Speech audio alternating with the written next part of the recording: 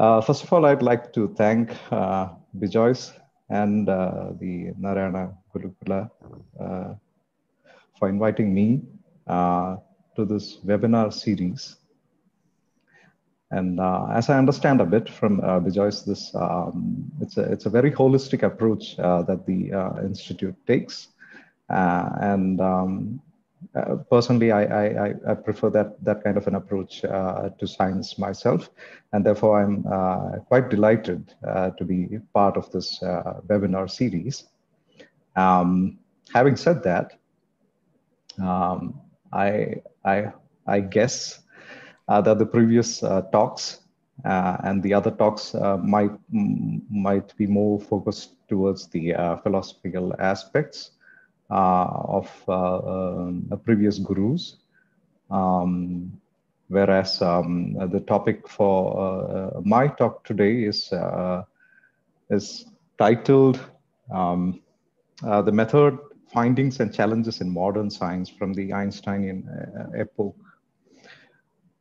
So, from the title itself, it's sort of obvious that it might be more closer to the a bit of the nitty-gritties of physics, or at least how Einstein viewed the world through one of his lenses, which was physics. He indeed had many perspectives about the world, as once I think Heisenberg told to Einstein that if he was not a physicist, he would have been a philosopher. Although it was a backhanded compliment, kind of mocking Einstein, but Einstein took it in a very positive sense. മലയാളത്തിലും കുറച്ച് ഞാൻ പറയാം. അപ്പം ഇന്ന് ഐൻസ്റ്റൈൻ്റെ ദൃഷ്ടിയിൽ സയൻസിനെ എങ്ങനെ Einstein കണ്ടു എന്നും ഐൻസ്റ്റൈൻ കൊണ്ടുവന്ന ഫിസിക്സിലെ മാറ്റങ്ങൾ, മോഡേൺ ഫിസിക്സിലെ ഒരു ആചാര്യനാണെന്ന് വേണമെങ്കിൽ പറയാവുന്ന ഐൻസ്റ്റൈൻ എങ്ങനെയാണ് മോഡേൺ ഫിസിക്സിനെ മോഡേൺ ആക്കിയത്, മോഡേൺ ആക്കുന്നതിൽ ഒരു നിർണായക പങ്ക് വഹിച്ച ഐൻസ്റ്റൈൻ ഫിസിക്സിനെ എങ്ങനെയാണ് കണ്ടത്, യൂണിവേഴ്സിനെ എങ്ങനെയാണ് കണ്ടത്, അതിൻ്റെ ഇൻ്റഗ്രേഷൻ എങ്ങനെയാണ് കണ്ടത് എന്നുള്ളതിനെ കുറിച്ച് ചെറിയൊരു ഡിസ്കഷന്. പക്ഷെ അതിനു മുന്നേ തന്നെ എന്താണ് ഐൻസ്റ്റൈൻ്റെ കോൺട്രിബ്യൂഷൻസ് എന്നുള്ളത് ചെറിയ രീതിയിൽ പറയാം എന്നാണ് ഞാൻ ഉദ്ദേശിക്കുന്നത്. കാരണം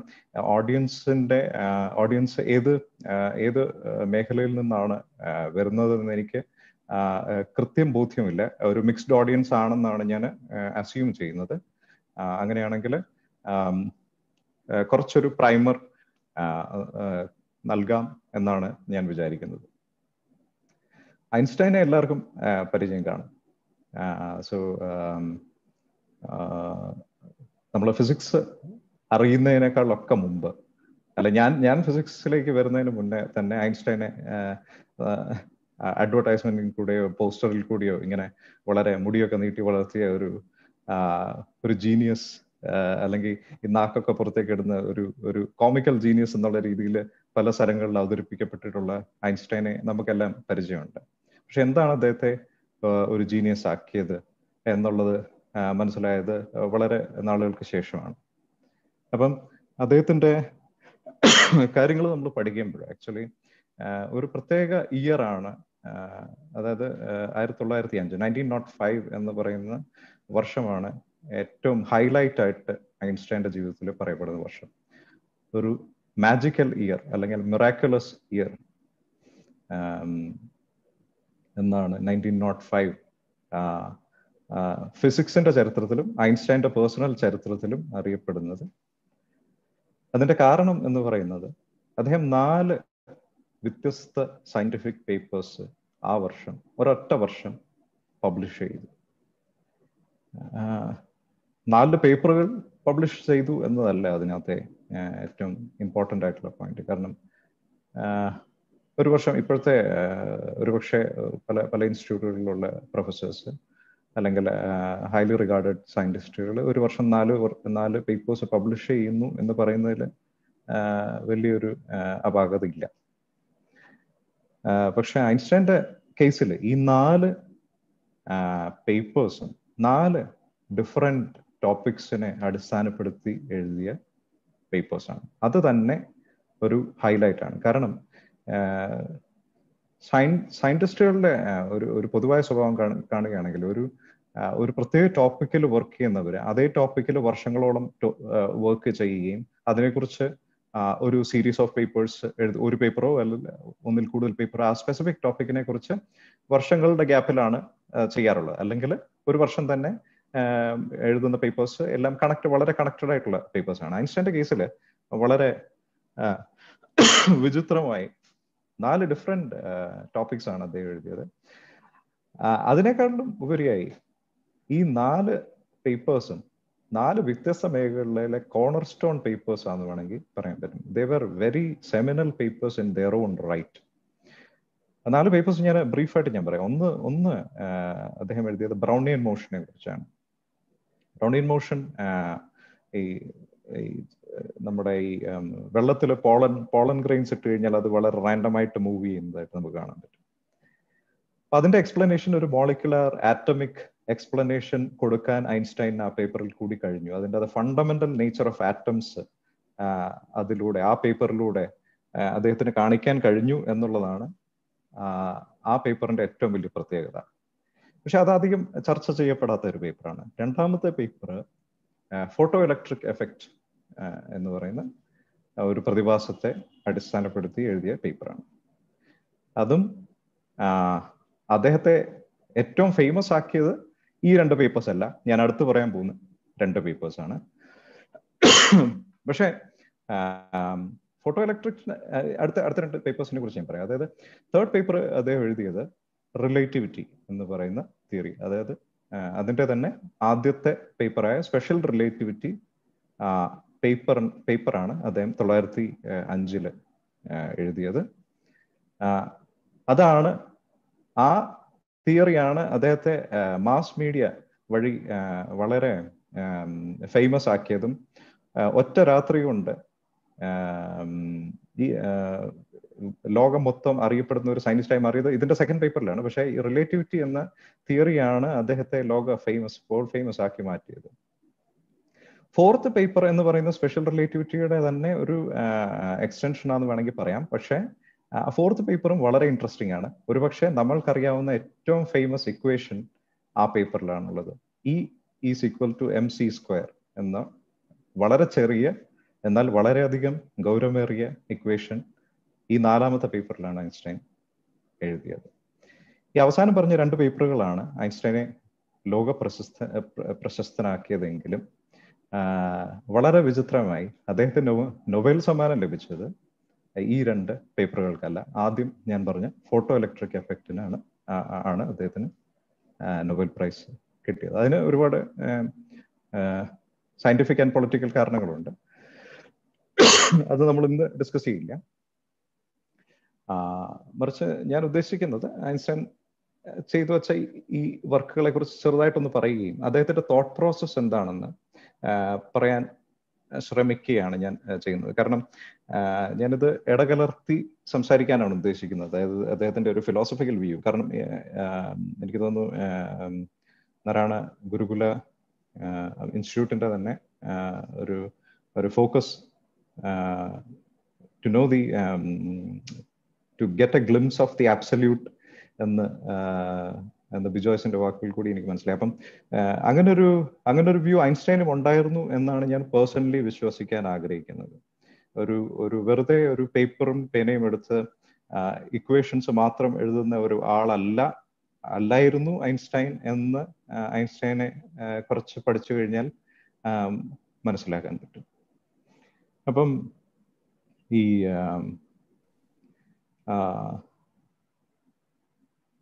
ഞാൻ ഈ 4 പേപ്പേഴ്സിനെ കുറിച്ച് പറഞ്ഞു. ഞാൻ നോട്ട്സ് ഒന്ന് നോക്കിക്കോട്ടെ. ഞാൻ ഈ ഫോട്ടോ ഇലക്ട്രിക് എഫക്റ്റിനെ കുറിച്ചും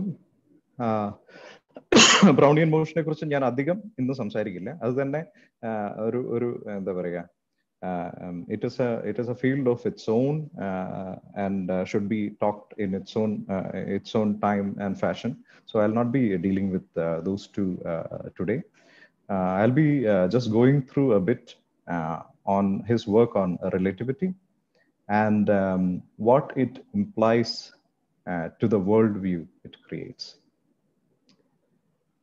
Okay, before I go into describing relativity, I just want to show you this book. This is by Einstein himself, and this is called Relativity, the Special and General Theory,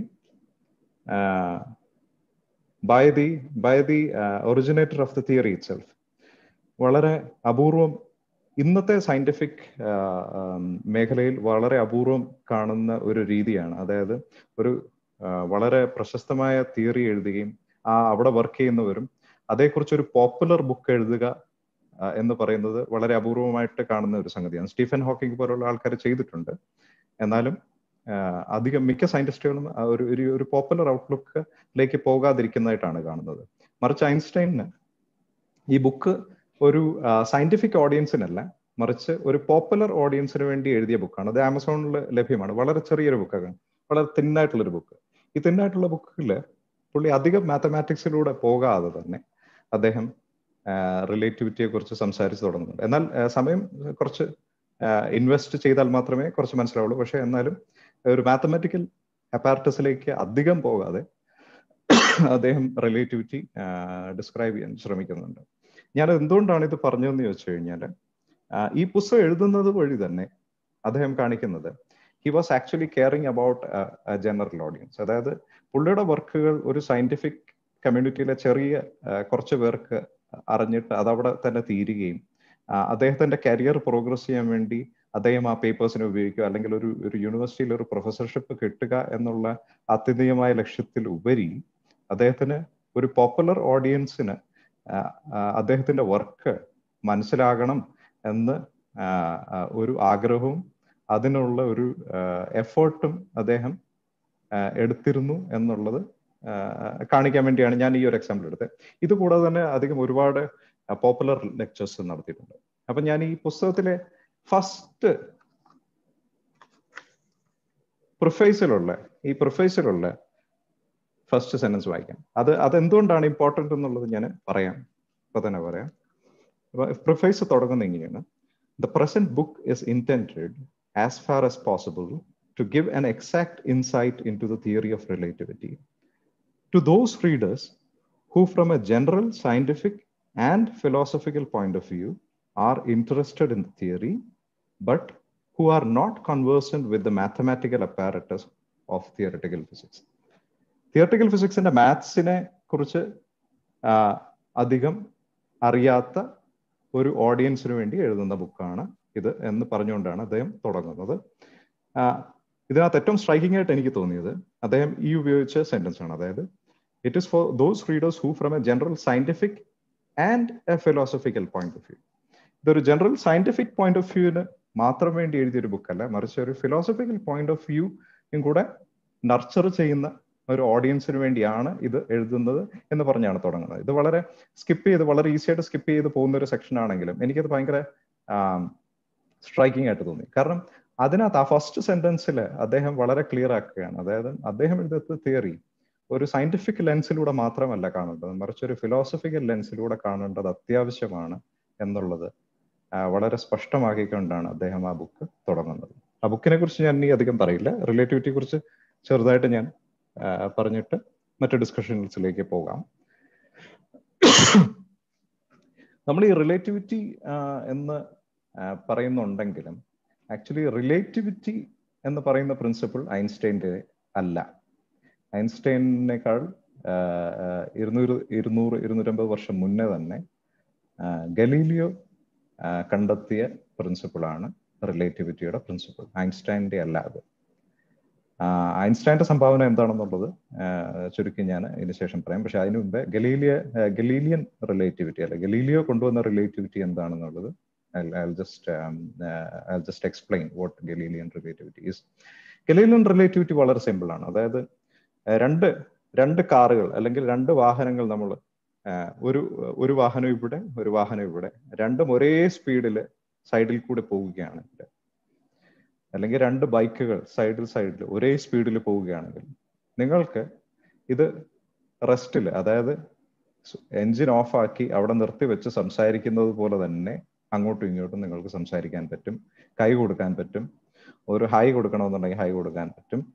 ഇതെല്ലാം ഒരേ സ്പീഡിലാണ് നിങ്ങൾ പോകുന്നതെങ്കിൽ തമ്മിലുള്ള ദൂരങ്ങൾ മാറാത്തത് കൊണ്ട് തന്നെ നിങ്ങൾ അവിടെ നിശ്ചലമായി നിന്നുകൊണ്ട് ചെയ്യുന്ന ഏത് പ്രവൃത്തിയും ഈ സ്പീഡിൽ പോകുമ്പോഴും ചെയ്യാം. ഇത് ഏത് സ്പീഡിലായിക്കോട്ടെ, ഒറ്റ കണ്ടീഷനേ ഉള്ളൂ, ഈ 2 വാഹനങ്ങളും ഒരേ സ്പീഡിലായിരിക്കണം എന്നുള്ളത്.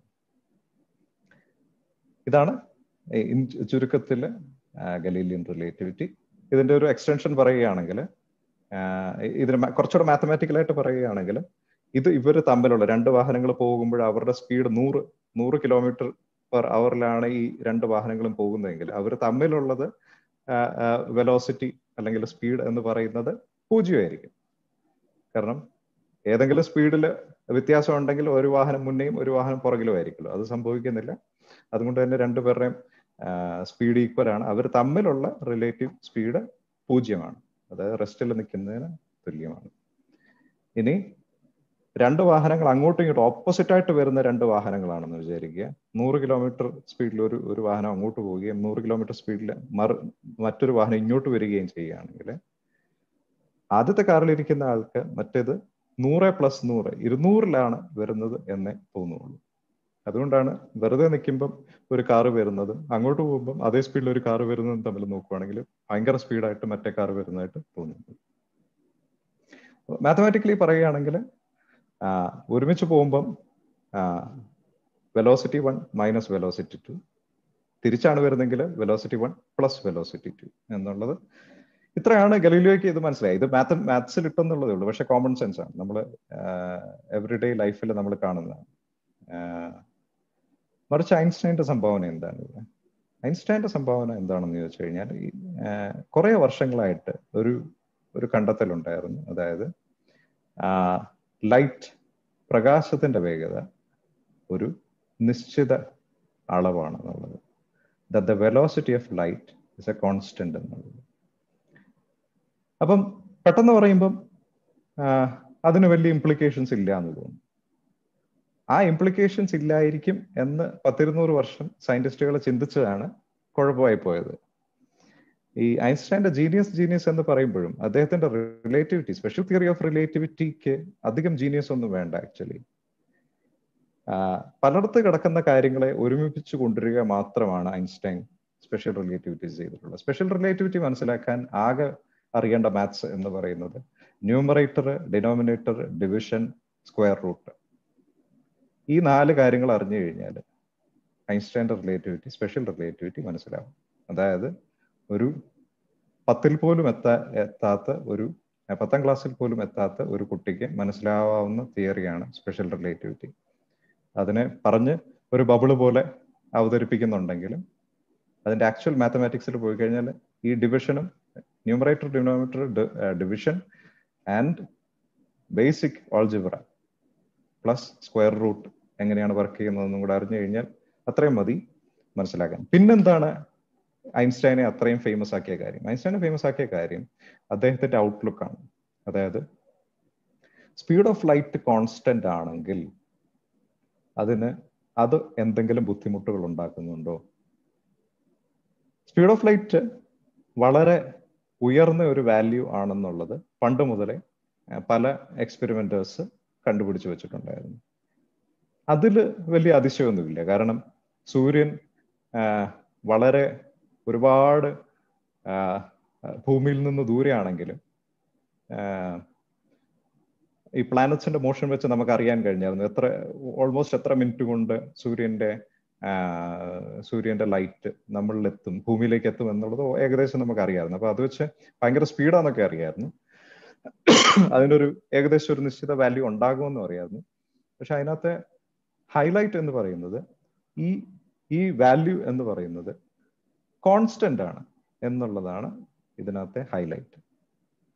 ഇത് പറയുമ്പം ഒരു ബുദ്ധിമുട്ടുണ്ട്. ഈ ബുദ്ധിമുട്ട് ഇതാണ്, ഞാൻ ഇച്ചിരി മുമ്പ് പറഞ്ഞ ഗലീലിയൻ റിലേറ്റിവിറ്റി എന്ന് പറയുന്ന 2 കാറുകൾ ഒരേ സമയം അങ്ങോട്ട് പോകുമ്പോഴത്തേന് അവർ തമ്മിലുള്ള വെലോസിറ്റി 0 ആണെന്ന് പറയും, സ്പീഡ് 0 ആണെന്ന് പറയും. രണ്ടും അങ്ങോട്ടും ഇങ്ങോട്ടും വരുമ്പോഴത്തേന് ഇത് രണ്ടിന്റെയും കൂടെ സം ആണെന്ന് പറയുന്നതിനും ഒരു വലിയ ബുദ്ധിമുട്ട് ഈ ഞാൻ രണ്ടാമത് പറഞ്ഞ സ്പീഡ് ഓഫ് ലൈറ്റ് കോൺസ്റ്റന്റ് ആണെന്ന് പറഞ്ഞു കഴിഞ്ഞാൽ ബുദ്ധിമുട്ടുണ്ടാക്കും. എന്തുകൊണ്ടാണെന്ന് ചോദിച്ചു കഴിഞ്ഞാൽ, ആദ്യത്തെ കേസിൽ 2 കാറുകൾ പോവുകയാണെങ്കിൽ നമ്മൾ രണ്ടിന്റെയും വെലോസിറ്റി കുറയ്ക്കുകയാണെന്ന് പറഞ്ഞു. v1 - v2 എന്ന് പറഞ്ഞ് 0 ആക്കി വെക്കും എന്ന് പറഞ്ഞു. പക്ഷെ ഈ ലൈറ്റിന്റെ വെലോസിറ്റി കോൺസ്റ്റന്റ് എന്ന് പറയുമ്പോൾ ഏത് ഒബ്സർവറിനും, അതായത് അങ്ങോട്ട് പോകുന്ന ഒരു കാറിനും ഇങ്ങോട്ട് വരുന്ന ഒരു കാറിനും എങ്ങനെ ഇട്ട് മെഷർ ചെയ്താലും ഈ വെലോസിറ്റി എപ്പോഴും ഒരേ നമ്പർ ആയിരിക്കും. ഒരേ നമ്പർ ആയിക്കഴിഞ്ഞാൽ എന്താണ് ബുദ്ധിമുട്ടെന്ന് ചോദിച്ചു കഴിഞ്ഞാൽ, ഈ ഒരേ നമ്പർ ആക്കാൻ വേണ്ടി ഐൻസ്റ്റൈൻ ചോദിച്ച ഏറ്റവും വലിയ ചോദ്യം ഇതാണ്: സ്പീഡ് ഓഫ് ലൈറ്റ് കോൺസ്റ്റന്റ് ആകണമെന്നുണ്ടെങ്കിൽ വേറെ എന്തെങ്കിലും മാറിയിരിക്കണം. കാരണം ഗലീലിയൻ റിലേറ്റിവിറ്റിയിൽ ബാക്കി എല്ലാ കാര്യങ്ങളും കോൺസ്റ്റന്റ് ആക്കി വെച്ചുകൊണ്ടാണ് ഈ സ്പീഡുകൾ മാറുന്നത്.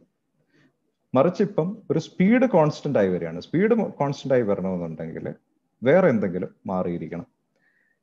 നമുക്ക് സ്കൂളിൽ നിന്നറിയാം, we know from high school that the equation for the velocity of something is its distance by time. നിങ്ങൾ പോകുന്ന ദൂരം അതിനെ സമയം വെച്ച് ഡിവൈഡ് ചെയ്യുകയാണെങ്കിൽ നിങ്ങൾക്ക് ഒരു സാധനത്തിന്റെ സ്പീഡ് കിട്ടും. ശരിയല്ലേ? ഒരു സാധനം എ എന്ന് പറയുന്ന സ്ഥലം മുതൽ ബി വരെ പോയി കഴിഞ്ഞാൽ അതിന് ഇത്രയും ടൈം ടി എടുക്കുകയാണെങ്കിൽ ഈ ഡി ഡിവൈഡഡ് ബൈ ടി ആണ് അതിന്റെ സ്പീഡ് അല്ലെങ്കിൽ വെലോസിറ്റി. അപ്പൊ ഞാൻ പറയുകയാണ്, അല്ലെങ്കിൽ ഞാൻ പറഞ്ഞല്ല, വളരെ സയന്റിസ്റ്റുകൾ അത് ചെയ്ത് വെച്ചിട്ടുള്ളത് പറയാണ്, ഈ വെലോസിറ്റി, ലൈറ്റിന്റെ വെലോസിറ്റി കോൺസ്റ്റന്റ് ആണെന്ന് പറയുന്നത്. അപ്പൊ ഐൻസ്റ്റൈൻ ചോദിച്ചു വേറെ എന്തെങ്കിലും മാറണമല്ലോ. അപ്പം വെലോസിറ്റി ആശ്രയിക്കുന്ന ഈ ഡിസ്റ്റൻസും ടൈമും മാറിയാലല്ലേ പറ്റൂ എന്നുള്ള ഇമ്പോർട്ടൻറ്റ് ക്വസ്റ്റ്യൻ ആണ് ഐൻസ്റ്റൈൻ മുന്നോട്ട് വെച്ചത്. ഇപ്പോഴും വളരെ സിമ്പിളായിട്ട് തോന്നാം അത്, പക്ഷേ ഇതിന്റെ ഫിലോസഫിക്കൽ ഇംപ്ലിക്കേഷൻസ് എന്താണ്? ഇതിന്റെ ഫിലോസഫിക്കൽ ഇംപ്ലിക്കേഷൻസ് ഇതാണ്. അതായത് ഡിസ്റ്റൻസ് എന്ന് പറയുന്നത് നമ്മൾ സ്പേസ്, അതായത് നമ്മൾ ഓക്യുപ്പൈ ചെയ്യുന്ന, നമ്മൾ ഇരിക്കുന്ന സ്പേസിന്റെ മെഷറാണ് ഡിസ്റ്റൻസ് എന്ന് പറയുന്നത്. അതായത് രണ്ട് പോയിന്റ്സ് തമ്മിലുള്ള ദൂരമാണല്ലോ ഡിസ്റ്റൻസ് എന്ന് പറയുന്നത്. ഈ പോയിന്റ്സ് എവിടെയാണ് സിറ്റുവേറ്റ് ചെയ്തിരിക്കുന്നത്? സ്പേസിലാണ് സിറ്റുവേറ്റ് ചെയ്തിരിക്കുന്നത്. ഈ സ്പേസും ഡിവൈഡഡ് ബൈ ടൈം, അതായത് ടൈം ഞാൻ അളക്കുന്നത് ക്ലോക്കിലാണെങ്കിൽ ആ ക്ലോക്കിലുള്ള സമയവും ഞാൻ വെച്ചിരിക്കുന്ന പോയിന്റ്സും ഇനി മുതൽ കോൺസ്റ്റന്റ് അല്ല എന്നൊരു സപ്പോസിഷനിലേക്ക് ഈ പ്രിൻസിപ്പിൾ നയിക്കുന്നുണ്ട്. സ്പെഷ്യൽ റിലേറ്റിവിറ്റിയിൽ ഒരു പോസ്റ്റുലേറ്റ് ഉണ്ട്, എവിടെ നോക്കിയാലും ഈ ഫിസിക്സിന്റെ ലോസ് എല്ലായിടത്തും സെയിം ആയിരിക്കണം എന്നൊരു പോസ്റ്റുലേറ്റും കൂടെ ഐൻസ്റ്റൈൻ ഇടുന്നുണ്ട്. അതൊരു കോമൺ സെൻസ് പോസ്റ്റുലേറ്റ് എന്ന് വേണമെങ്കിൽ പറയാം. കാരണം ഞാൻ ഏത് റൂമിൽ ഇരിക്കുന്നു അല്ലെങ്കിൽ എവിടെ ഇരിക്കുന്നു എന്നതിനെ ആശ്രയിച്ച് എൻ്റെ ഈ ഫിസിക്സിന്റെ ലോസ് മാറരുതല്ലോ. കാരണം യൂണിവേഴ്സിന് ഞാൻ എവിടെ ഇരിക്കുന്നു എന്നുള്ളത് ഒരു വിഷയമല്ലല്ലോ. ചിലരങ്ങനെ വിചാരിക്കുന്നുണ്ടെങ്കിലും നമ്മൾ യൂണിവേഴ്സിനെ സംബന്ധിച്ച് വളരെ മൈന്യൂട്ട് ആയിട്ടുള്ള ഒരു കാര്യമാണ്. Universe doesn't think much about. അപ്പം എവിടെ ഇരിക്കുന്നു എന്നുള്ളത് ഈ കംപ്ലീറ്റ് ലോസിനെ, അതായത് ഒരു കോസ്മിക് ലെവലിലുള്ള ലോസിനെ അത് ബാധിക്കരുത്. അതുകൊണ്ട് തന്നെ ഈ ലോസ് സിമിലർ ആയിരിക്കും എല്ലാവർക്കും. ഏത് ഫ്രെയിം ഓഫ് റെഫറൻസ് എടുത്താലും സിമിലർ ആയിരിക്കും. അതാണ് ഒരു പോസ്റ്റുലേറ്റ്. സെക്കൻഡ് പോസ്റ്റുലേറ്റ് ആണ് ഞാൻ ആദ്യം പറഞ്ഞത്, അതായത് ലൈറ്റിന്റെ സ്പീഡ് കോൺസ്റ്റന്റ് ആയിരിക്കും എന്നുള്ളത്. ഇത്രയും അറിഞ്ഞു കഴിഞ്ഞപ്പോഴത്തെ ഇതിന് ശേഷം പിന്നെ മാത്തമാറ്റിക്സ് ആണ് വരുന്നത്. ഞാൻ ആ മാത്തമാറ്റിക്സിലേക്ക് പോകുന്നില്ല. പക്ഷെ ഇതിന്റെ ആത്യന്തികമായിട്ട് ഇതിന്റെ കൺക്ലൂഷൻ വരുന്നത് ഇതാണ്. അതായത് സ്പേസ് എന്ന് പറയുന്നതും ടൈം എന്ന് പറയുന്നതും എല്ലാവർക്കും ഒരുപോലെ അല്ല എന്ന കൺക്ലൂഷനാണ് വരുന്നത്. സിമ്പിൾ മാത്സ് ഉപയോഗിച്ച്, സിമ്പിൾ ഓൾജിബ്ര ഉപയോഗിച്ച് ഞാൻ ആദ്യം പറഞ്ഞ 2 പോസ്റ്റുലേറ്റും എടുത്തു കഴിഞ്ഞാൽ എല്ലാവർക്കും കിട്ടാവുന്ന കൺക്ലൂഷനാണ് സ്പേസും ടൈമും എല്ലാവർക്കും തുല്യമല്ല, അത് ആബ്സല്യൂട്ട് അല്ല, അത് റിലേറ്റീവ് ആണ് എന്നുള്ള കൺക്ലൂഷനിലേക്കാണ് അത് വരുന്നത്. വളരെ സിമ്പിൾ സാധനമാണത്. എങ്കിലും എന്തുകൊണ്ട് ന്യൂട്ടൺ ആൻഡ് ഗലീലിയോയ്ക്ക് ശേഷം 300 വർഷത്തോളം ആരും ഇതിനെക്കുറിച്ച് ആലോചിച്ചില്ല എന്നുള്ളത് വളരെ ഒരു ഇമ്പോർട്ടൻറ്റ് ക്വസ്റ്റ്യൻ ആണ്. ഇപ്പം ഞാൻ സ്ലൈറ്റ്ലി ഒരു എന്താ പറയുക, അതിൻ്റെ ഒരു ഫിലോസഫിക്കൽ ആസ്പെക്റ്റിലേക്കാണ് പോകുന്നത്. ഞാനിവിടെ ചോദിക്കാൻ ഉദ്ദേശിക്കുന്നതെന്ന് പറഞ്ഞു കഴിഞ്ഞാൽ, ഈ 300 വർഷത്തിനിടയ്ക്ക് ആരും ഇത് ആലോചിക്കാതിരുന്നതാണോ, അതോ ആലോചിച്ചതിന് ശേഷം ഈ സ്പേസും ടൈമും എല്ലാവർക്കും ആബ്സല്യൂട്ട് ആയിരിക്കും, അതെങ്ങനെയാണ് സ്പേസ് മാറുന്നത്, അതെങ്ങനെയാണ് ടൈം മാറുന്നത്, അത് വിഡ്ഢിത്തമല്ലേ, അത് എൻ്റെ വേൾഡ് വ്യൂവിന് ചേരുന്നതല്ല എന്ന് പറഞ്ഞ് മാറ്റി നിർത്തിയത് കൊണ്ടാണോ ആരും ഐൻസ്റ്റൈന് മുന്നിൽ റിലേറ്റിവിറ്റി കണ്ടുപിടിക്കാഞ്ഞത് എന്നുള്ള ഒരു ഇൻട്രസ്റ്റിംഗ് ക്വസ്റ്റ്യൻ ആണ്. അത് നമുക്കെല്ലാം സ്വന്തമായിട്ട് ആലോചിക്കാൻ ഉള്ളൊരു ക്വസ്റ്റ്യൻ ആയിട്ടാണ് ഞാൻ ഇടുന്നത്. ലൈക്ക് പ്രത്യേകിച്ച് ഇതിനകത്ത് വലിയൊരു ജീനിയസ് മാത്തമാറ്റിക്സിന്റെ ഒന്നും, ജീനിയസ് ഫിലോസഫിയുടെ പോലും ആവശ്യം ഇതിനകത്തില്ല. ഒരു ചേഞ്ച് ഓഫ് പേഴ്സ്പെക്റ്റീവ് മാത്രം മതിയായിരുന്നു സ്പെഷ്യൽ റിലേറ്റിവിറ്റി കണ്ടുപിടിക്കാൻ. എങ്കിലും 300 വർഷത്തിന് ശേഷം ഐൻസ്റ്റൈൻ്റെ വഴിയിൽ കൂടി മാത്രമാണ് അത് വന്നതെന്നുള്ളത് വളരെ വളരെ സർപ്രൈസിങ് ആയിട്ടുള്ള ഒരു റിസൾട്ടാണ്. സ്പെഷ്യൽ റിലേറ്റിവിറ്റിയുടെ ഒരു കാര്യം കൂടെ ഞാൻ പറയാൻ ഉദ്ദേശിക്കുന്നത്, ബാക്കി ചില കാര്യങ്ങൾ എനിക്ക് പറയേണ്ടതുള്ളതുകൊണ്ട് ഞാൻ എല്ലാം ചുരുക്കി പറയാം. കാരണം ഐൻസ്റ്റൈൻ്റെ ലെഗസി എന്ന് പറയുന്നത് വളരെ വാസ്റ്റ് ആണ്. അത് കുറച്ച് മിനിറ്റുകൾ കൊണ്ട് നമ്മൾ പറഞ്ഞു തീർക്കാൻ കഴിയുന്നല്ലോ. ഒരു ജീവിതകാലം മൊത്തം അദ്ദേഹം ചെയ്ത വർക്കുകൾ ഉണ്ട്. അപ്പൊ അതിനെ മൈന്യൂട്ടായിട്ട് പോകാൻ നമുക്ക് സമയമില്ലാത്തതുകൊണ്ട് ഞാൻ I skip certain sections. One of the most bizarre things that comes out of Einstein's relativity theory is that, as I just briefly mentioned, that space and time are not absolute; they are relative. What it implies is that let's say you have two people, two people, A and B, and they have two clocks. A has a clock, B has a clock, and what Einstein said is that if B moves past A at a certain speed, because what I just told you now, that the space and time are not absolute, you will find that the clock of B is different from the clock of A. That after a journey, if B comes back to the initial point and A and B talk to each other, and if they compare their clocks, they will find that the readings on the clock of A is different from the reading on the clock of B, which is extremely bizarre. നമുക്ക് ചിന്തിക്കാൻ പറ്റാത്ത, അല്ലെങ്കിൽ നമ്മുടെ ഒരു normal ലോജിക്കിന് നിരക്കാത്ത ഒരു റിസൾട്ടാണത്. അതായത് ഞാൻ മൂവ് ചെയ്യുന്നതുകൊണ്ട് എൻ്റെ കയ്യിൽ കെട്ടിയിരിക്കുന്ന, എൻ്റെ റിസ്റ്റിൽ കെട്ടിയിരിക്കുന്ന വാച്ചിലെ സമയം ഞാൻ നടക്കുന്നതിനെ ആശ്രയിച്ച് ഇത് മാറുന്നു എന്ന് പറയുന്നത് വളരെ ബിസാറല്ലേ? കാരണം എങ്ങനെയാണ് ആ വാച്ച് അറിയുന്നത് ഞാൻ നടക്കുന്നുണ്ടെന്നുള്ളത്? പക്ഷെ അതാണ് യൂണിവേഴ്സ് അങ്ങനെയാണ് വർക്ക് ചെയ്യുന്നത്. അത് എക്സ്പെരിമെന്റ്സിൽ കൂടെ പ്രൂവ് ചെയ്തിട്ടുണ്ട്. എന്നെ വളരെയധികം എക്സൈറ്റ് ചെയ്യിപ്പിച്ച, ഒരുപക്ഷെ ഫിസിക്സിലെ കുറെ കൂടെ ഡീപ്പായിട്ട് പോകാനൊക്കെ എന്നെ എക്സൈറ്റ് ചെയ്യിപ്പിച്ച ഒരു കണ്ടെത്തലാണിത്. അതായത് ഒരാൾ വെറുതെ ഇരുന്ന് ഉറങ്ങി എവിടെയെങ്കിലും ഒരു ട്രെയിനിൽ കയറി നല്ല സ്പീഡിൽ പോവുകയാണെങ്കിലും അദ്ദേഹത്തിന്റെ വാച്ചിലെ സമയം ജസ്റ്റ് ട്രെയിനിൽ ഇരുന്നത് കൊണ്ട് മാറുന്നു എന്ന് പറയുന്നത് വളരെ വിചിത്രമായിട്ടാണ് എനിക്ക് തോന്നുന്നത്. പക്ഷെ ആ വിചിത്രതയെ പ്രോത്സാഹിപ്പിക്കാൻ ഐൻസ്റ്റൈൻ ഒരു മുൻകൈ എടുത്തത് കൊണ്ടാണ് സ്പെഷ്യൽ തിയറി ഓഫ് റിലേറ്റിവിറ്റി ജനിച്ചതും അത് ബാക്കിയുള്ളവർ അത് ടെസ്റ്റ് ചെയ്തതും അത് ശരിയാണെന്ന് കണ്ടുപിടിച്ചത്. അവിടെ ഞാൻ സ്പെഷ്യൽ റിലേറ്റിവിറ്റി ഞാൻ നിർത്താം. അതിനുശേഷം അപ്പം അതിൻ്റെ കുറച്ച് ഫിലോസഫിക്കൽ ആസ്പെക്ട്സ് ആണ് ഞാൻ പറഞ്ഞത്. Like why should space and time behave like that എന്നുള്ളത് ഒരുപക്ഷെ ഇപ്പം നാരായണ ഗുരുകുല ഒരുപക്ഷെ ചിന്തിക്കാൻ പറ്റുന്ന ഒരു കാര്യമാണ്, അല്ലെങ്കിൽ ഓൾറെഡി നിങ്ങൾ ചർച്ച ചെയ്ത വിഷയങ്ങളായിരിക്കാം ഇത്. എങ്കിലും ഒരിക്കൽ കൂടി ചിന്തിക്കാവുന്ന ഒരു വിഷയമാണ്. എന്തുകൊണ്ടാണ് നമ്മളുടെ നോർമൽ ലൈഫിൽ നമ്മൾ കാണാത്ത പ്രതിഭാസങ്ങളാണ് ആക്ച്വലി യൂണിവേഴ്സിൽ സംഭവിക്കുന്നത്? അതിൻ്റെ ഒരു ആസ്പെക്റ്റ് മാത്രമാണ് നമ്മൾ നോർമൽ ലൈഫിൽ കാണുന്നത് എന്നുള്ളത് ചിന്തിക്കാവുന്ന ഒരു വിഷയമാണ്. ഇതിനുശേഷം ഇത് 1905 ഈ സ്പെഷ്യൽ റിലേറ്റിവിറ്റി എഴുതുന്നത്. ഇതിന് ഒരു 8 വർഷത്തിന് ശേഷം അദ്ദേഹം വേറൊരു പേപ്പർ എഴുതി. അത് ജനറൽ തിയറി ഓഫ് റിലേറ്റിവിറ്റി എന്നാണ് അറിയപ്പെടുന്നത്. അത് മാത്തമാറ്റിക്കലി വളരെ കോംപ്ലക്സ് ആണ്. വളരെ കോംപ്ലക്സ് എന്ന് പറഞ്ഞാൽ എക്സ്ട്രീംലി കോംപ്ലക്സ് ആണ്. ടെൻസർ കാൽക്കുലസ് ഒക്കെ ഉപയോഗിച്ചുള്ള മാത്തമാറ്റിക്സ് ആണ്. അത് ഞാൻ അധികം ഡീപ്പായിട്ട് ഞാൻ നോക്കിയിട്ടില്ല. ഏറ്റവും വിചിത്രമായതെന്ന് പറഞ്ഞു കഴിഞ്ഞാൽ ഐൻസ്റ്റൈന് പോലും അത് എക്സ്ട്രീംലി കോംപ്ലക്സ് ആയിരുന്നു. അതുകൊണ്ടാണ് 8 വർഷം എടുത്തത്. കാരണം അദ്ദേഹത്തിന് ഈ 1905 ശേഷം 2 വർഷത്തിനുള്ളിൽ തന്നെ അദ്ദേഹത്തിന് ജനറൽ തിയറി ഓഫ് റിലേറ്റിവിറ്റി എഴുതാനുള്ള ഫിലോസഫിക്കൽ ഇൻപുട്ട് അല്ലെങ്കിൽ അതിന് വേണ്ട ഒരു വിഷ്വലൈസേഷനൊക്കെ ഓൾറെഡി പുള്ളി ക്രിയേറ്റ് ചെയ്തായിരുന്നു 2 വർഷത്തിനുള്ളിൽ. 2 വർഷം പോലും എടുത്തില്ല. 907 കൊണ്ട് തന്നെ അദ്ദേഹത്തിന് അതിനെക്കുറിച്ചുള്ള വിഷ്വലൈസേഷൻസ് പുള്ളി മനസ്സിൽ ഉണ്ടായിരുന്നു.